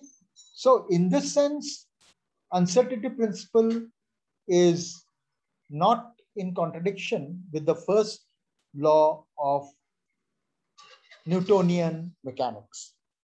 On the other hand, second qualification I'll make is this, that you might say, well, if the particle is at rest, then it must, according to Newtonian idea, if the particle is at rest, it will have a definite position, which is true. In Newtonian mechanics, which is classical result, if a particle is at rest, the particle has a definite position, classical. But not true in quantum mechanics. In quantum mechanics, a particle at rest means the momentum is zero. It doesn't mean the particle's position is fixed. In quantum mechanics, a particle at rest means the momentum is zero, but the particle can be anywhere in the universe. You don't know where the particle is. And that is the reason, in fact, it is such an argument which tells us that a harmonic oscillator in quantum mechanics, the ground state of the harmonic oscillator cannot be, ground state energy of the harmonic oscillator cannot be zero. Why? Go back to Newtonian mechanics of a harmonic oscillator, like a pendulum. In Newtonian mechanics, you will say, well, a pendulum can be at rest. And if it is at rest, then its momentum is zero, so kinetic energy is zero. And because in Newtonian mechanics, a rest particle has position fixed, and for a pendulum, the position is at the minimum of the gravitational potential energy, which I can take it to be zero, and therefore the total energy, kinetic energy plus gravitational potential energy, is zero. So a simple pendulum in Newtonian mechanics has zero energy, but not so in quantum mechanics. The moment you apply quantum mechanics and ask what is the ground state energy, then ground state energy cannot be zero. Why? Because it cannot have a definite position. Because if it has a definite position, its momentum is completely unknown. But if the momentum is completely unknown, the kinetic energy will be completely unknown. So therefore, although potential energy will be zero, but the kinetic energy is infinitely uncertain and therefore infinite. So it can't be the ground state energy. Okay. So it can't be at a single position, but can it have zero momentum and be at the zeroth potential energy state? It can't be, because if it has zero momentum, means you know the momentum perfectly. If you know the momentum perfectly, then the position cannot be fixed, and therefore it can't be in the ground state potential energy. And that is the reason why when you do the quantum mechanics of harmonic oscillator, you will have 0 point energy of half h bar omega, where omega is square root of k by m, k being the spring constant. So the 0-point energy of harmonic oscillator comes about because you have to be consistent with the Heisenberg's uncertainty principle. Well, I gave a long answer. I went a little bit outside to the main question, but I thought it is important. In other words, what I tried to say is if you take the first law per se, it is not in contradiction with Heisenberg uncertainty principle, because at rest means momentum is zero. It doesn't mean that position is definite. Is that clear? Sir? Hello? Yeah, please go ahead. Sir, I am Arindam from Medinipur. Right. Yeah, I have one question. As you said, particle cannot be localized. And no, I didn't say particle cannot be localized. You can localize a particle with a position uncertainty delta x. You can localize it narrowly. No? Yes, sir. My question is slightly different. For the interference pattern, as their particle shows a wave nature, and after the fringe pattern, we can see there is somewhere is light and somewhere is dark.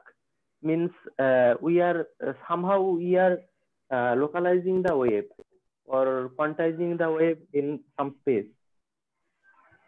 How it is happening? Yeah. So that what you are saying is correct. When I detect something in position space, yes, I am localizing it in position space. Here is the diagram. So imagine that a particle is sent through a hole. Then because of diffraction, the wave packet will become longer in the span of the wave function. And I have localized detector. Here is a position electron detector here. Here is another electron detector. So when I detect, I don't know which detector will see the electron, but one of the detectors will click. So when the A detector sees the electron, then the electron is anywhere within this detector. So the electron has got localized.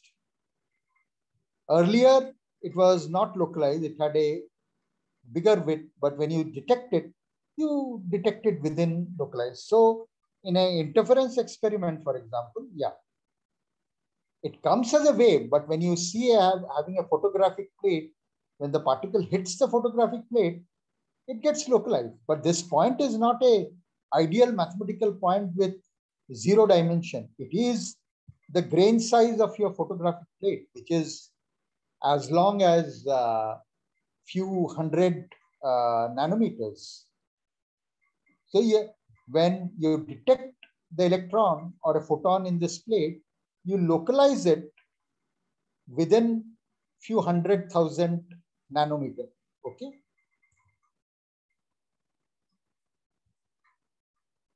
Yes, sir. Thank you.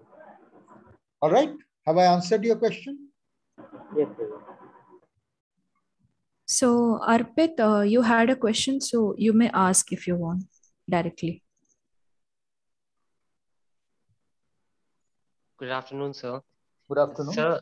Sir, I was initially thinking about a problem. I was imagining a photon traveling in space, a single photon. And that time I had only had an introductory course in quantum mechanics, and I was going through H.C. Verma's quantum mechanics few chapters.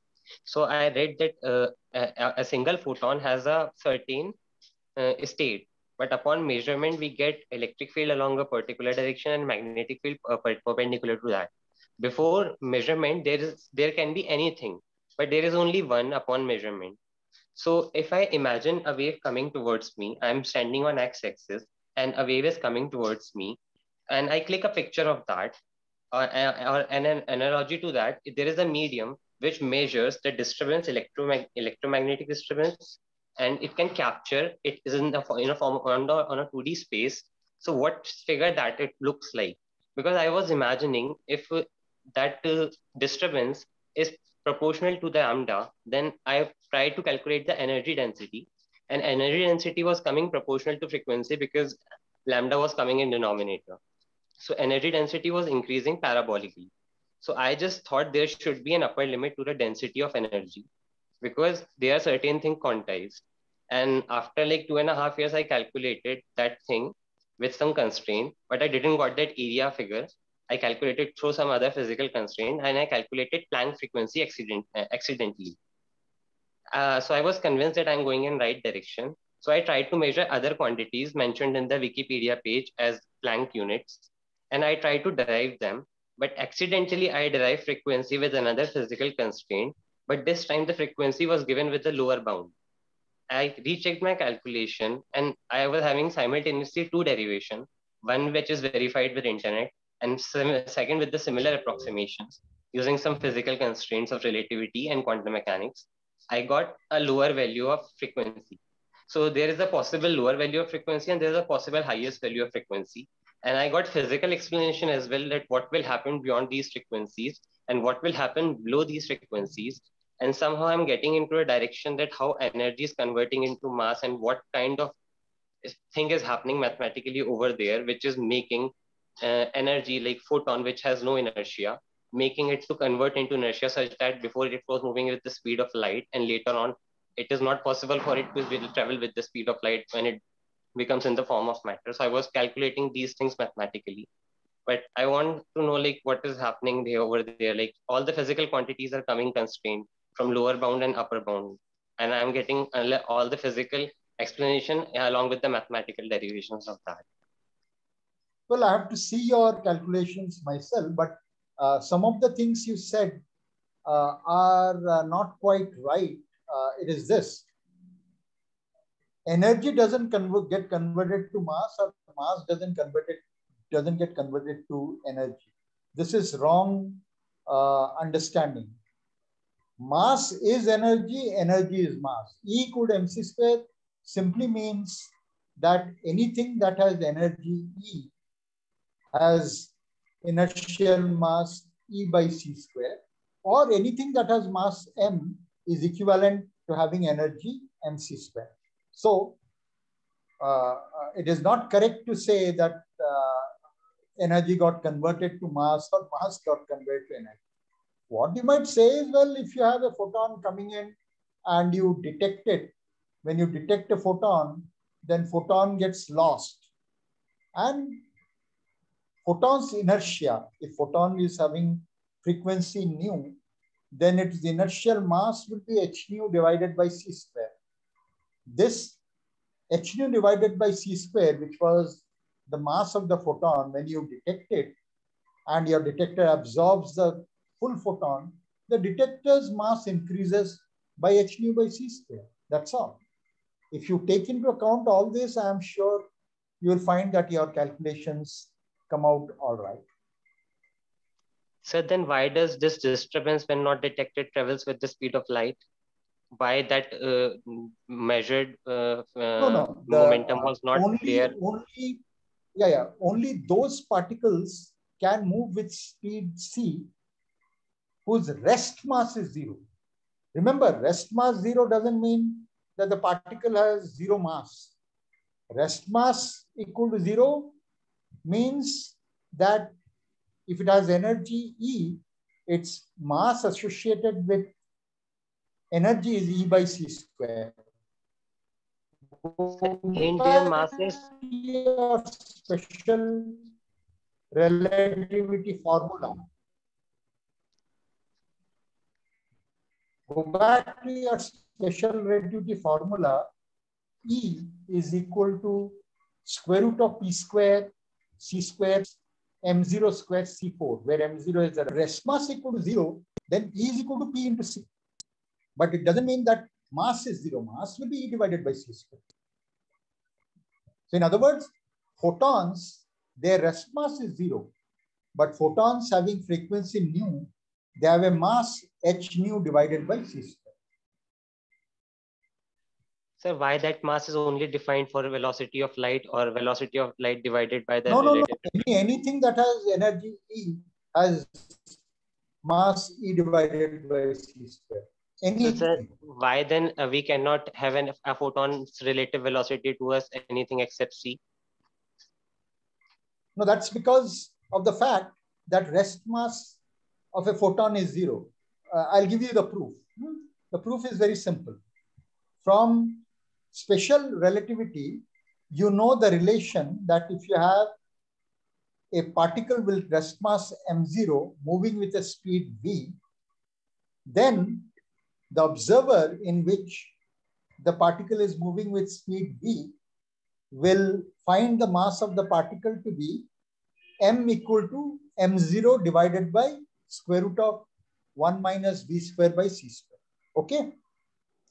Yes, and sir. therefore, from this equation, you know that rest mass m0 is equal to m into square root of 1 minus v square by c square, where m is the mass measured by the observer for whom the particle is moving with a velocity v.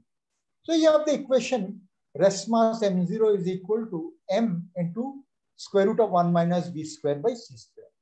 Now, if you put v equal to c, you will get m0 equal to 0. So in other words, any particle that moves with speed c has to have rest mass m0 equal to 0. All right. And also from the same equation, m equal to m0 by square root of 1 minus v square by c square, you know that if m0 is not 0, the particle, in order to move with speed c, it has to have infinite mass, because if m0 is not 0, if you put v equal to c, m becomes infinite. In other words, its energy is infinite. That means to accelerate a particle of non-zero rest mass to speed c, you have to give infinite energy. But no one has infinite energy. Infinite energy is not possible. And that is the reason no particle whose rest mass is non-zero can ever move with speed c. But it can approach. It can have 0.99 c, 0.9999 c, 0.99999999 c, and so on. Sir, I already took into the account the speed of light constraint. Like all the calculations were made only for the velocity of light. And when the light is detected, when the photon is detected by a detector, the photon gets absorbed. Photon is gone. Entire energy now goes into the detector. Sir, but in Griffith's quantum mechanics chapter number 7, it is written that at every point in universe, there is already electric and magnetic field defined. And the disturbance in this field only moves with a certain equation. That is not true. That is not true. So in Griffith's quantum mechanics chapter number 7, it is written you read every carefully. point. You read carefully. Okay, I'll go through it. Sorry, sir. Because remember that if you produce an electromagnetic wave in your lab, it doesn't have infinite extent in both space and time. It was created today and it has moved in time t, it has moved the distance c into t. So therefore the wave has a finite length c into t. So the electric field is not there everywhere. It is only there along the length of the electromagnetic wave. Okay, sir. I got it. Thank you, sir. Most welcome. Okay, so we are coming to the final few questions. So one is by Vishnu. So how did elements available in the periodic table come in picture? Well, the elements came about because of strong interaction. As you know, once in the universe, so universe to begin with was very hot. And in a very hot state, the average energy of particles is very higher.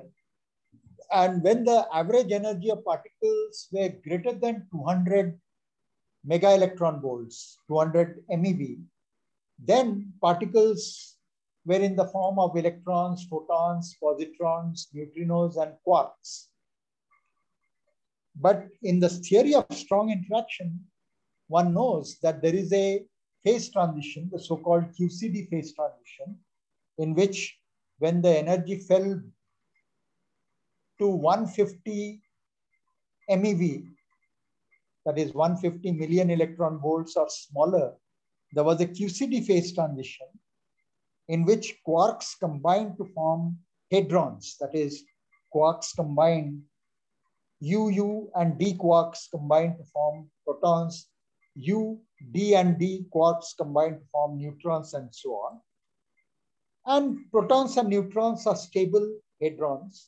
So when the universe cooled, after few seconds, few minutes of the age of the universe, you were left with photons, neutrinos, electrons, and protons and neutrinos. And then the first element, when it cooled further to temperature less than 10,000 degree Kelvin, a single proton captured an electron and formed hydrogen atom. And earlier on, during when the universe was few minutes old only, 2 protons and 2 neutrons combined to form helium nucleus. And when the universe cooled down further, helium nucleus captured 2 more electrons to form helium atom. So primordial Big Bang nucleosynthesis could synthesize lighter elements like helium, deuterium, lithium. But the bulk of the heavier elements got synthesized in the core of the stars during the thermonuclear reactions going on in the central regions of the stars, where helium combined with more protons to form carbon nucleus, then formed oxygen, carbon, helium combined, then nitrogen, and so on. So heavier elements were progressively formed in the core of massive stars. So by combination of protons and neutrons, all elements of the periodic table were formed. And largely it is the strong interaction that was responsible for the protons and neutrons to come together to give rise to heavier nuclei. Is that all right? Yes, sir. Thank you so much. So the last question in the chat is by Sudeep. So Sudeep, if you want, you could ask your question about the black body system. Okay. So, sir, my main question was how a black body continuously, I mean, sir, the spectrum of black body, how it is being continuous while the hydrogen or sodium, they eject discontinuous spectrum. Oh, very good question. Very good question. Yeah. So the hint was already given to me, given by me earlier on. And that is, from quantum mechanics, you can show that if you take a bound state, like for example, in a hydrogen atom, an electron is in a bound state with the proton. Bound state, what is the definition of a bound state? Bound state is a state where the energy is less than the energy of the components of the system if they were all moved to infinite distance. So for example, if you take an electron and a proton and move it to further distance and they are still at rest, then their kinetic energy and potential energy will be zero. While if you bring electron and proton to close and make a bound state, its kinetic energy and plus potential energy will be negative.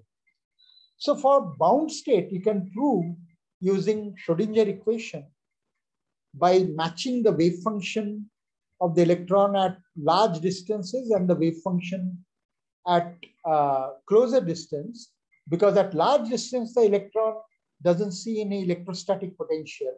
So the wave function would be like plane wave function. But at short distances, it sees the electrostatic potential. So its wave function would be very different. So when you match the wave function, the matching is possible only for certain values of energy.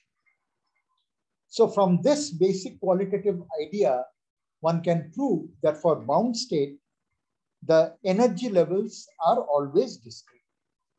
And hence, it is not a surprise that the energy eigenvalues of bound states are discrete, and in particular, elements like hydrogen, calcium, magnesium, where the electrons are in a bound state around the nucleus, the energy, potential energy and plus kinetic energy is negative, and therefore they are bound, and therefore their energy eigenvalues according to quantum mechanics are discrete. But for a black body, the black body photons are not bound, they are free. They are bouncing about each other. I mean, each other meaning the walls. If you take a very large box coated with mirror lining, very large box, as large as the earth or anything, and introduce photons and let them bounce about and thermalize, the photons are not in bound, they are free photons. And in quantum mechanics, the free energy is never quantized. So for example, if you take a free particle having a definite momentum, its wave function is e raised to power I by h bar p dot r minus e into t. The momentum can be any eigenvalue, any value. Energy can be any value. So they have a continuous spectrum. So for free particles, the energy can be continuous, and it is not a surprise, therefore, that the black body radiation spectrum is continuous. Have I answered you, Sudeep? Yes, sir. Sir, one more. If we create a black body system consisting of any of the gas like sodium or hydrogen, then we will see continuous spectrum. No. What you are saying, let us be very, very precise in our formulation. If you take a sodium vapor or hydrogen vapor, put cylinder. Yes, sir. And now heat them so that there is a lot of black body photons. The black body photons, they will have a continuous spectrum. And you will find the hydrogen atoms or sodium atoms in different excited states. And different excited states, so there will be, when they will be coming down to lesser energy level, they will be also emitting photons. So what will be the final spectrum? The final spectrum will be the black body photons will be black body continuous spectrum, but superposed on them will be the emission lines, because the excited hydrogen atoms and excited sodium atoms will be also producing their own emission line. I am assuming that the average temperature of the black body radiation is more than 10,000 degree Kelvin. Then you will have emission lines. But if your black body temperature itself is smaller, then they will not be able to excite the hydrogen and sodium atoms. Rather, hydrogen and sodium atom will absorb it. Then the spectrum will be, you'll have the black body spectrum, but then in some regions, depending on the energy level, there'll be absorption lines. So you'll have absorption lines over the black body radiation. By the way, these are not idealized experiments. Your stellar spectrum are exactly like that. If you take the spectrum of the sun, sun's photosphere is a black body of 6,000 degree Kelvin. But if you actually measure the spectrum, you don't see only the continuum black body spectrum. There are emission lines and absorption lines. Why? Because just immediately above the photosphere of the sun, there are cool hydrogen gas, there are cool helium gas, there are cool carbon, oxygen, and other elemental gas. Some of them emit So there are emission lines, some of them absorb, there are absorption lines. So you see the continuum spectrum from the photosphere as well as the absorption and emission lines. All right, Sudeep? Yes, sir. Thank you, sir. Most welcome. Yeah, thank you, sir. It was really very mesmerizing explanations of the questions from all the participants. In fact, it is really, really long session, and I'm very sure that you must have been tired by now. No, I'm not tired. I'm a teacher. I'm used to taking 2 hours continuously. In fact, my students, because when I teach in classroom, I forget the time. So I'll be continuously teaching, and some students stop me saying, "Sir, you have not realized already we are a half an hour overshot." So when I teach, I get involved in physics and I forget time. Yeah. So, excuse me, sir. Can I say something, sir? Yeah. Sir, if possible, can I come to Delhi to like show my calculations and everything to discuss? Because sir, well, unfortunately, not for another 1 year, because I am on my sabbatical, and currently I am in Bhubaneswar because there was some tragedy, and I don't want to be in Delhi for a very, very long time to forget certain sad memories. And I have already taken sabbatical, and till 31st of August 2022, I'm not going to Delhi. Sorry to hear that, sir. It's okay, sir. Yeah, it happens. COVID has come as a very bad thing to most of the families in the world. Yeah, sir, we are also, we have lost a great personality from outreach community in India, and we really feel that gap. Anyway, I will just take another question which came to my mind.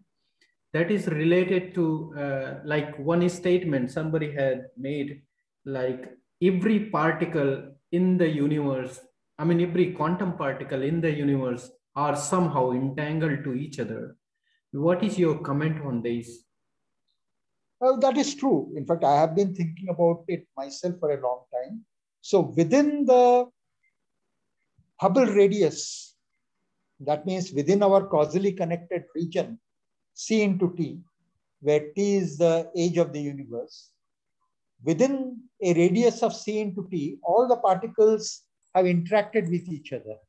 And therefore, the quantum mechanical states of all the particles within the Hubble radius are entangled with each other. That is very correct. But when the universe was just formed within few Planck times, not all particles were entangled with each other quantum mechanically, because it is the interactions which cause entanglement.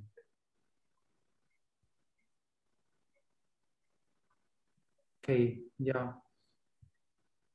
Okay, great. If particles don't interact, then they are not entangled quantum mechanically with others. But this is a very deep issue. In fact, I have been, because, for a very long time, right from my MSc days, I was always trying to solve certain fundamental nature of quantum mechanics. And I have wasted a lot of time since MSc, including today, thinking about it, because it's such a deep problem that great physicists like Bohr, Einstein, Schrodinger, they have not solved it. But it's such a beautiful puzzle that it attracts me all the time. I have wasted a lot of time, but it's okay. I don't think thinking about deep issues is a waste of time. You might not improve your curriculum vitae by thinking about it, but nevertheless, they bring a happiness thinking about such deep issues. Yeah, sometimes they come up with something, some new insight about another problems in of course, there's no doubt about it. Yes.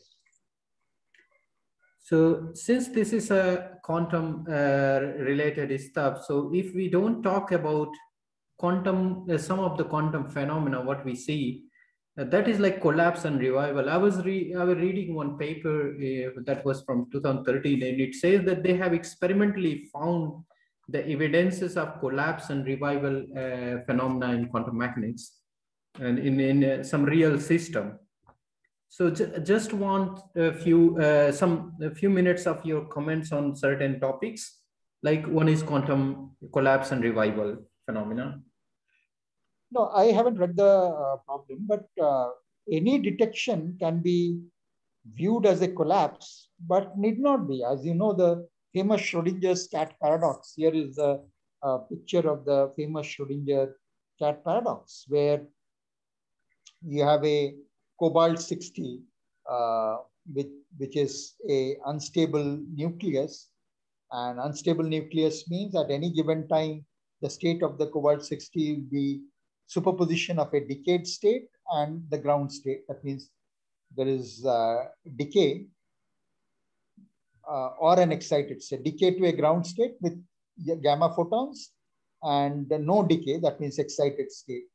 But that is a quantum mechanical state. But if you put a cat with a Geiger-Moller counter and all that stuff, then you get into an entangled state. Quantum mechanics, Schrodinger equation will tell you that when you bring about an interaction with the cobalt-60 with the GM counter, amplifier, tape recorder, this talk, and the cat, the final system will be entangled state.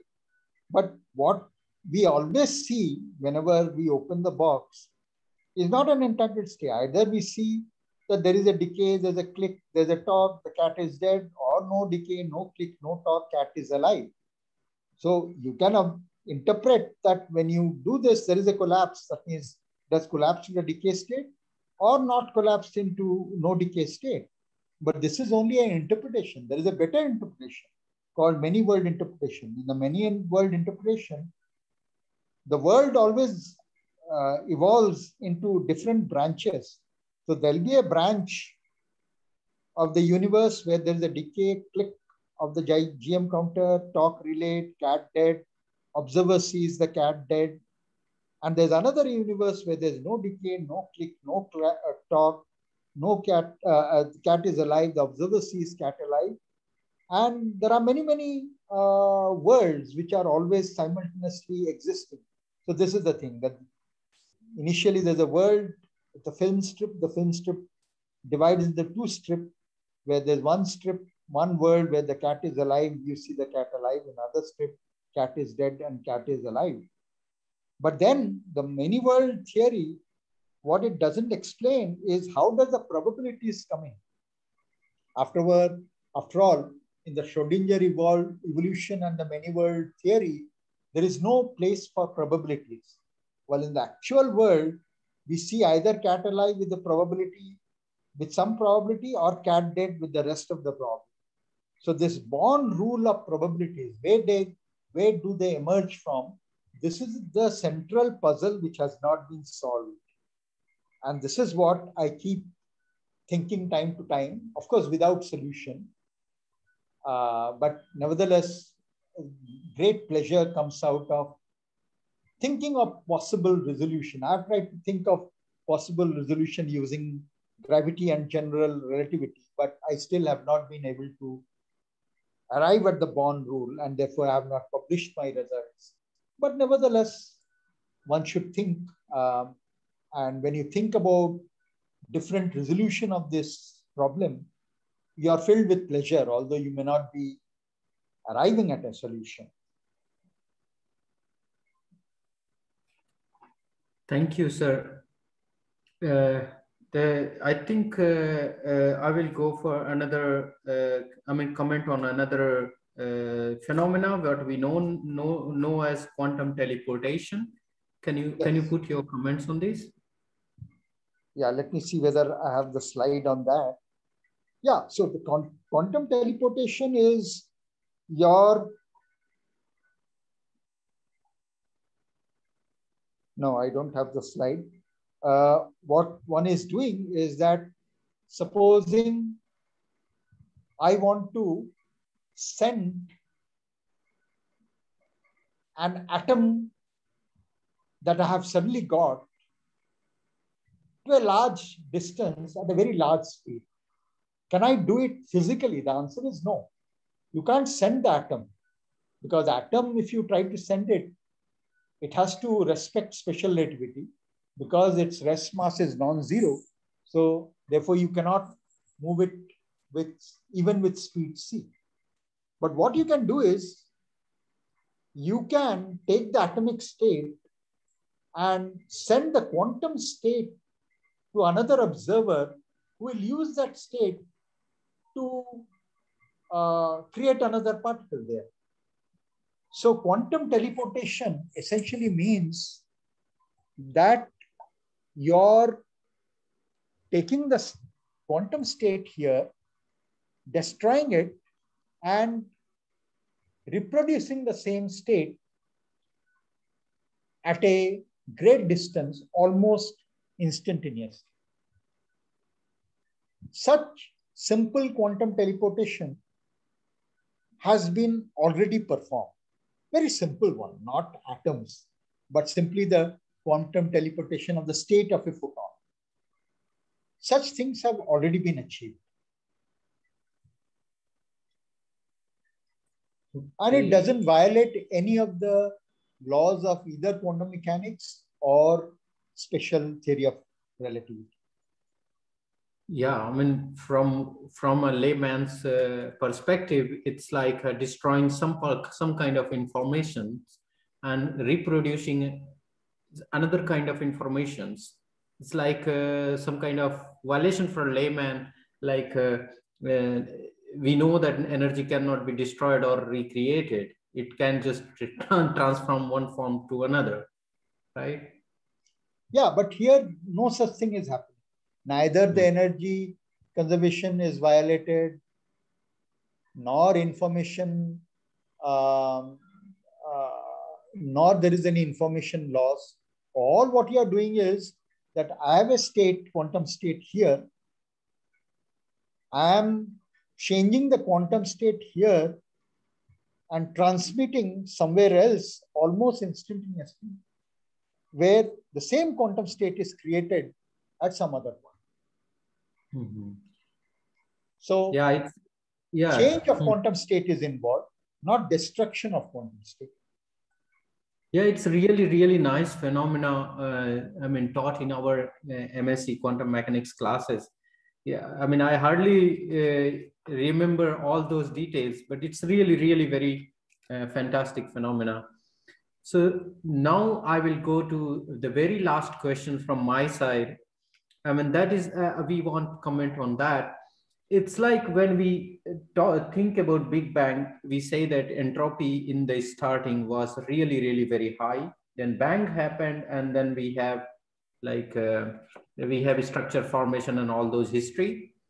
And basically we have systems with entropy lower. And also in our lives, we do see that entropy grows, entropy of a system, what we're familiar with, is growing with time. So is it like initially we had very high entropy, and in between we had lower, now we are having a growing entropy of the systems? What is your comment on that, sir? Actually, it is the reverse. You know, the entropy, the full entropy of the universe is actually growing. So, for instance, when before the era of decoupling, that means before neutral hydrogen atoms were formed, the universe was essentially protons, electrons, and photons. Of course, there were neutrinos. And then after the era of decoupling, once the temperature of the universe fell below 1000 degree Kelvin, when neutral atoms were formed, atoms cooled down, but the total entropy actually increased. You might say, how? The reason is that when the atoms formed, when the electron and proton combined, the electron and proton's entropy decreased, but when it combined, it resulted in emission of a photon in a random direction. So therefore, the net entropy increased. Just like when the electron-positron annihilated, the period of electron-positron annihilation, there was a jump in the entropy. And that is the reason why the photon temperature is higher than the neutrino temperature, because entropy, electron-positron annihilation, caused an increase in the entropy. So as the universe is actually becoming older and older, the entropy, the total entropy is increasing. For example, when galaxies were formed, then it is true, the entropy of the matter that formed the galaxy is lower. But in the process of formation of the galaxy, it cooled, the baryons cooled and it radiated away. There were gravitational degrees of freedom radiated away because the objects spiraled in, the long wavelength gravitational waves are emitted. So gravitational waves carried away a lot of entropy. So the entropy of the universe actually is constantly increasing. So in structure formation, where homogeneous and isotropic matter actually gave rise to structure, the entropy of the universe went up because the structures had lesser entropy. But the formation of the structure involved radiating energy in the form of long wavelength gravitational waves away, randomly away, and that increased the total entropy. So the second law of thermodynamics, which says entropy always increases, is supreme, is universal. It can never be violated. So entropy is all the time increasing. For example, living systems, our entropy as we grow, from baby onwards as we are growing, our internal entropy is decreasing. But growth means what? We are eating and our protein structure is increasing, DNA structure is increasing, RNA structure is increasing. So therefore, lessening of disorder, more increasing of order within. But our body temperature, it is emitting in random direction, random energy in the form of heat. So the environment entropy is increasing. So in other words, the total entropy increases, but where there are ordered structures, there the entropy is decreasing. All right? Yes. Okay. So basically, one should consider all possible scenarios to look I mean, all the possible. One has to include the entropy of the environment also. When you include the entropy of the environment, you'll find the total entropy always increases. Yeah, perfect, perfect, sir. So now I think we can have some questions from the United Science Foundation members as well, if they want. Or sure.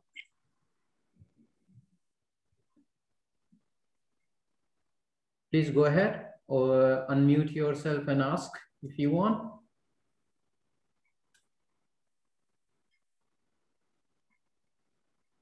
Okay, El Sudeep, you can ask your question. You have written in the comment, but we have time you can ask. Okay. Sir, please comment on delayed choice of quantum experiments. Yeah, this is the Wheeler's famous delayed choice where you send a photon, it strikes a beam splitter, and as you know, quantum mechanically, when you view this result, what happens is the photon, as it strikes the half-silvered mirror, the photon state becomes a superposed state. One state is getting reflected and going one way, and other is getting transmitted and going other way. And then when they recombine, you form an interference pattern. So Wheeler's delayed choice experiment is that when does the actual collapse takes place? After all, you have the free will to either place a detector in the one of the arms to check whether the photon has come in this path. If you detect that, then you know which path the photon has gone in.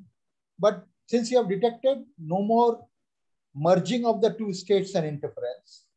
Or you have the choice to not detect the photon along the path, but wait and see the interference pattern. Okay.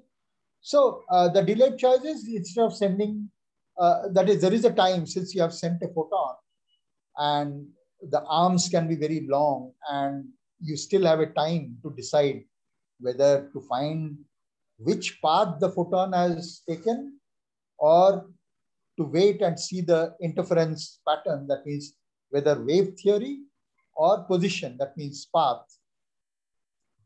You can decide what to do. So your choice. So there's no paradox involved in the delayed choice experiment. That means Wheeler's delayed choice is telling you that before you measure, neither the particle or path aspect is there, nor the wave aspect is there. Only upon measurement, you see which aspect of the quantum system you have measured.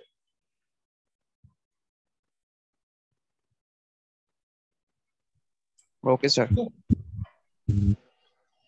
So thanks a lot. Pankaj, do you want to comment on something? We have two Pankaj, any Pankaj, Pankaj Kumar and Pankaj Kushwaha. Hi, this is Pankaj Kumar. I would say that this was a really amazing discussion. I have listened so far. I have been part of anything, and this is such an interesting discussion that I'll thoroughly look everything again. And there are so many things I haven't understood, but I can I can read by myself in detail. I got so much interest in so many things, and thank you so much, thank you, Professor Das. Thank you so much for joining with us, and we are grateful to have you here. Thank you so much. Thank you, Pankaj. Thank you. So basically, this is one reason why we violated our time constraints. Yeah. So so you can form a general rule called violation of time versus understanding of physics. Either yes, you violate the time or you understand properly. Yeah. Hello, sir. Ratnesh this side. Hi, Hi, how are you? Hello, sir. I just want to say thank you very much for your time. Most welcome. Most welcome. Yeah, yes, sir. Listening from you was really great, and the way you answered the queries of the students was like amazing. Means students also never get a platform to ask their questions, and today the discussions that happened, I think students must have been enlightened a lot from these. I hope Thank you very much. The point is that you know, one can only go half a way, but those who are interested, I urge you to read more. There are many articles and books where many of the things have been explained much more thoroughly. So, for example, regarding the quantum mechanical description of photoelectric effect, those who are interested in going to the actual nitty-gritty, I refer you to the excellent book by J.J. Sakurai called Advanced Quantum Mechanics. There you will see the whole wave function and perturbation theory approach to describing the photoelectric effect. And for lasers, there is a full book by Luden called Quantum Theory of Light. So, of course, the physics is a very a vast subject. Not every topic can be gone thoroughly into it, but this is just a, menagerie of topics that I've covered. You can select one or two and go into details thoroughly. And a lot of things are happening today, particularly concerning quantum optics and high temperature superconductivity and room temperature superconductivity, where quantum mechanics will continue to play a big role. Thank you very much, sir. Most welcome. Hello, sir. This is Pankaj Kushwaha. Hi, Pankaj. Yeah, so first and foremost, thanks a lot for this very nice and lucid explanation and intro to the subject. But with very You're welcome, but I thank all of you to have had invited me for this. Sure, that motivates us, and that's what our goal is. But it's also, I mean, from our side, it's we are very, very happy that you actually agreed to our to provide us the time. Okay, so you have said a lot more than what I expected or what I was thinking. I'll just maybe, if it is not too much for you, like you just mentioned the reference for this J.J. Sakurai reference for these perturbation theories and these dealings. Will it possible for you to just, and photoelectric theory, sorry, to provide us some references on each topic where to look for? That would be a great asset. Or for which subtopic? I didn't get it. The topics that you have covered, and that you said that there are books which actually have much more and good lucid explanation on particular aspects of these different topics that you have mentioned. Yes. So for foundational aspects of quantum mechanics, like delayed choice experiment, many world interpretation, collapse, there is an excellent collection of papers edited by Zurek, Z-U-R-E-K. Okay. Wheeler and Zurek. Okay. Wheeler. There is an excellent collection of articles which deal with this. For superconductivity, of course, I find the book by Tinkham and very good as far as superconductivity is there.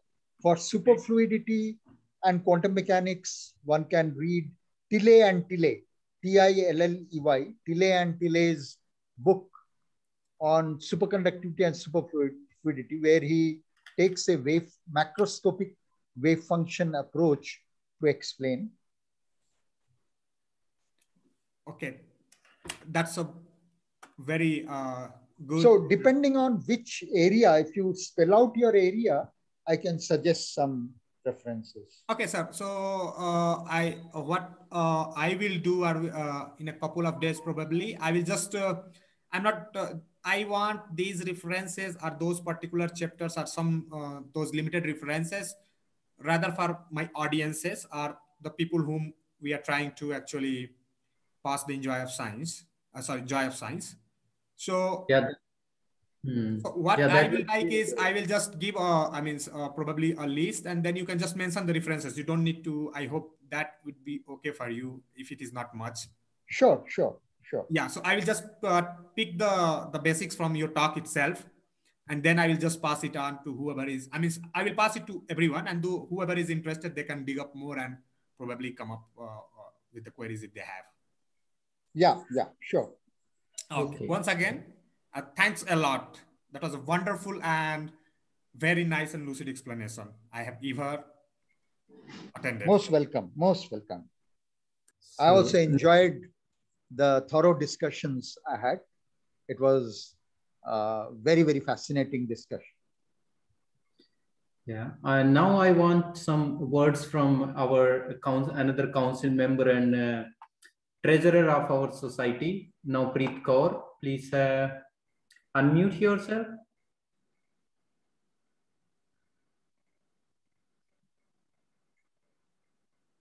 Dr. Navpreet Kaur. Okay. So maybe then I will switch to Deepti S. Prabhu. She is also part of our council. Please have few words before we go for a official closure of the session. Yeah, so as everyone has already told, I thoroughly enjoyed this discussion, and thank you so much, sir. So this was the first opportunity for me to hear you talk, and I have heard about you from many of my friends and colleagues that how excellently you teach in Delhi University. So I have been fortunate to be a part of this discussion, and thank you so much. Thank you very much, Deepti. Yeah. So finally, sir, it's really, I really don't want to end this session, but something is started, it should end. That is the law of nature. So we have to end this session. And it was really, really very much insightful for me personally to know more about quantum mechanics and quantum optics. What I had learned in my MSc days, and now I have almost forgotten most of that. But yes, this was really a very nice session of our entire kind of initiatives. But we request you to share your presentation with us so that we can formulate a list of topics, and then we can have your input on the reference for those topics. Sure, I will send you a PDF of the slides. All right? Yeah. Yeah, sure. Thanks a lot, sir. Have a nice day ahead. Thank you. Thank you. Same to everyone. Please take care and be safe.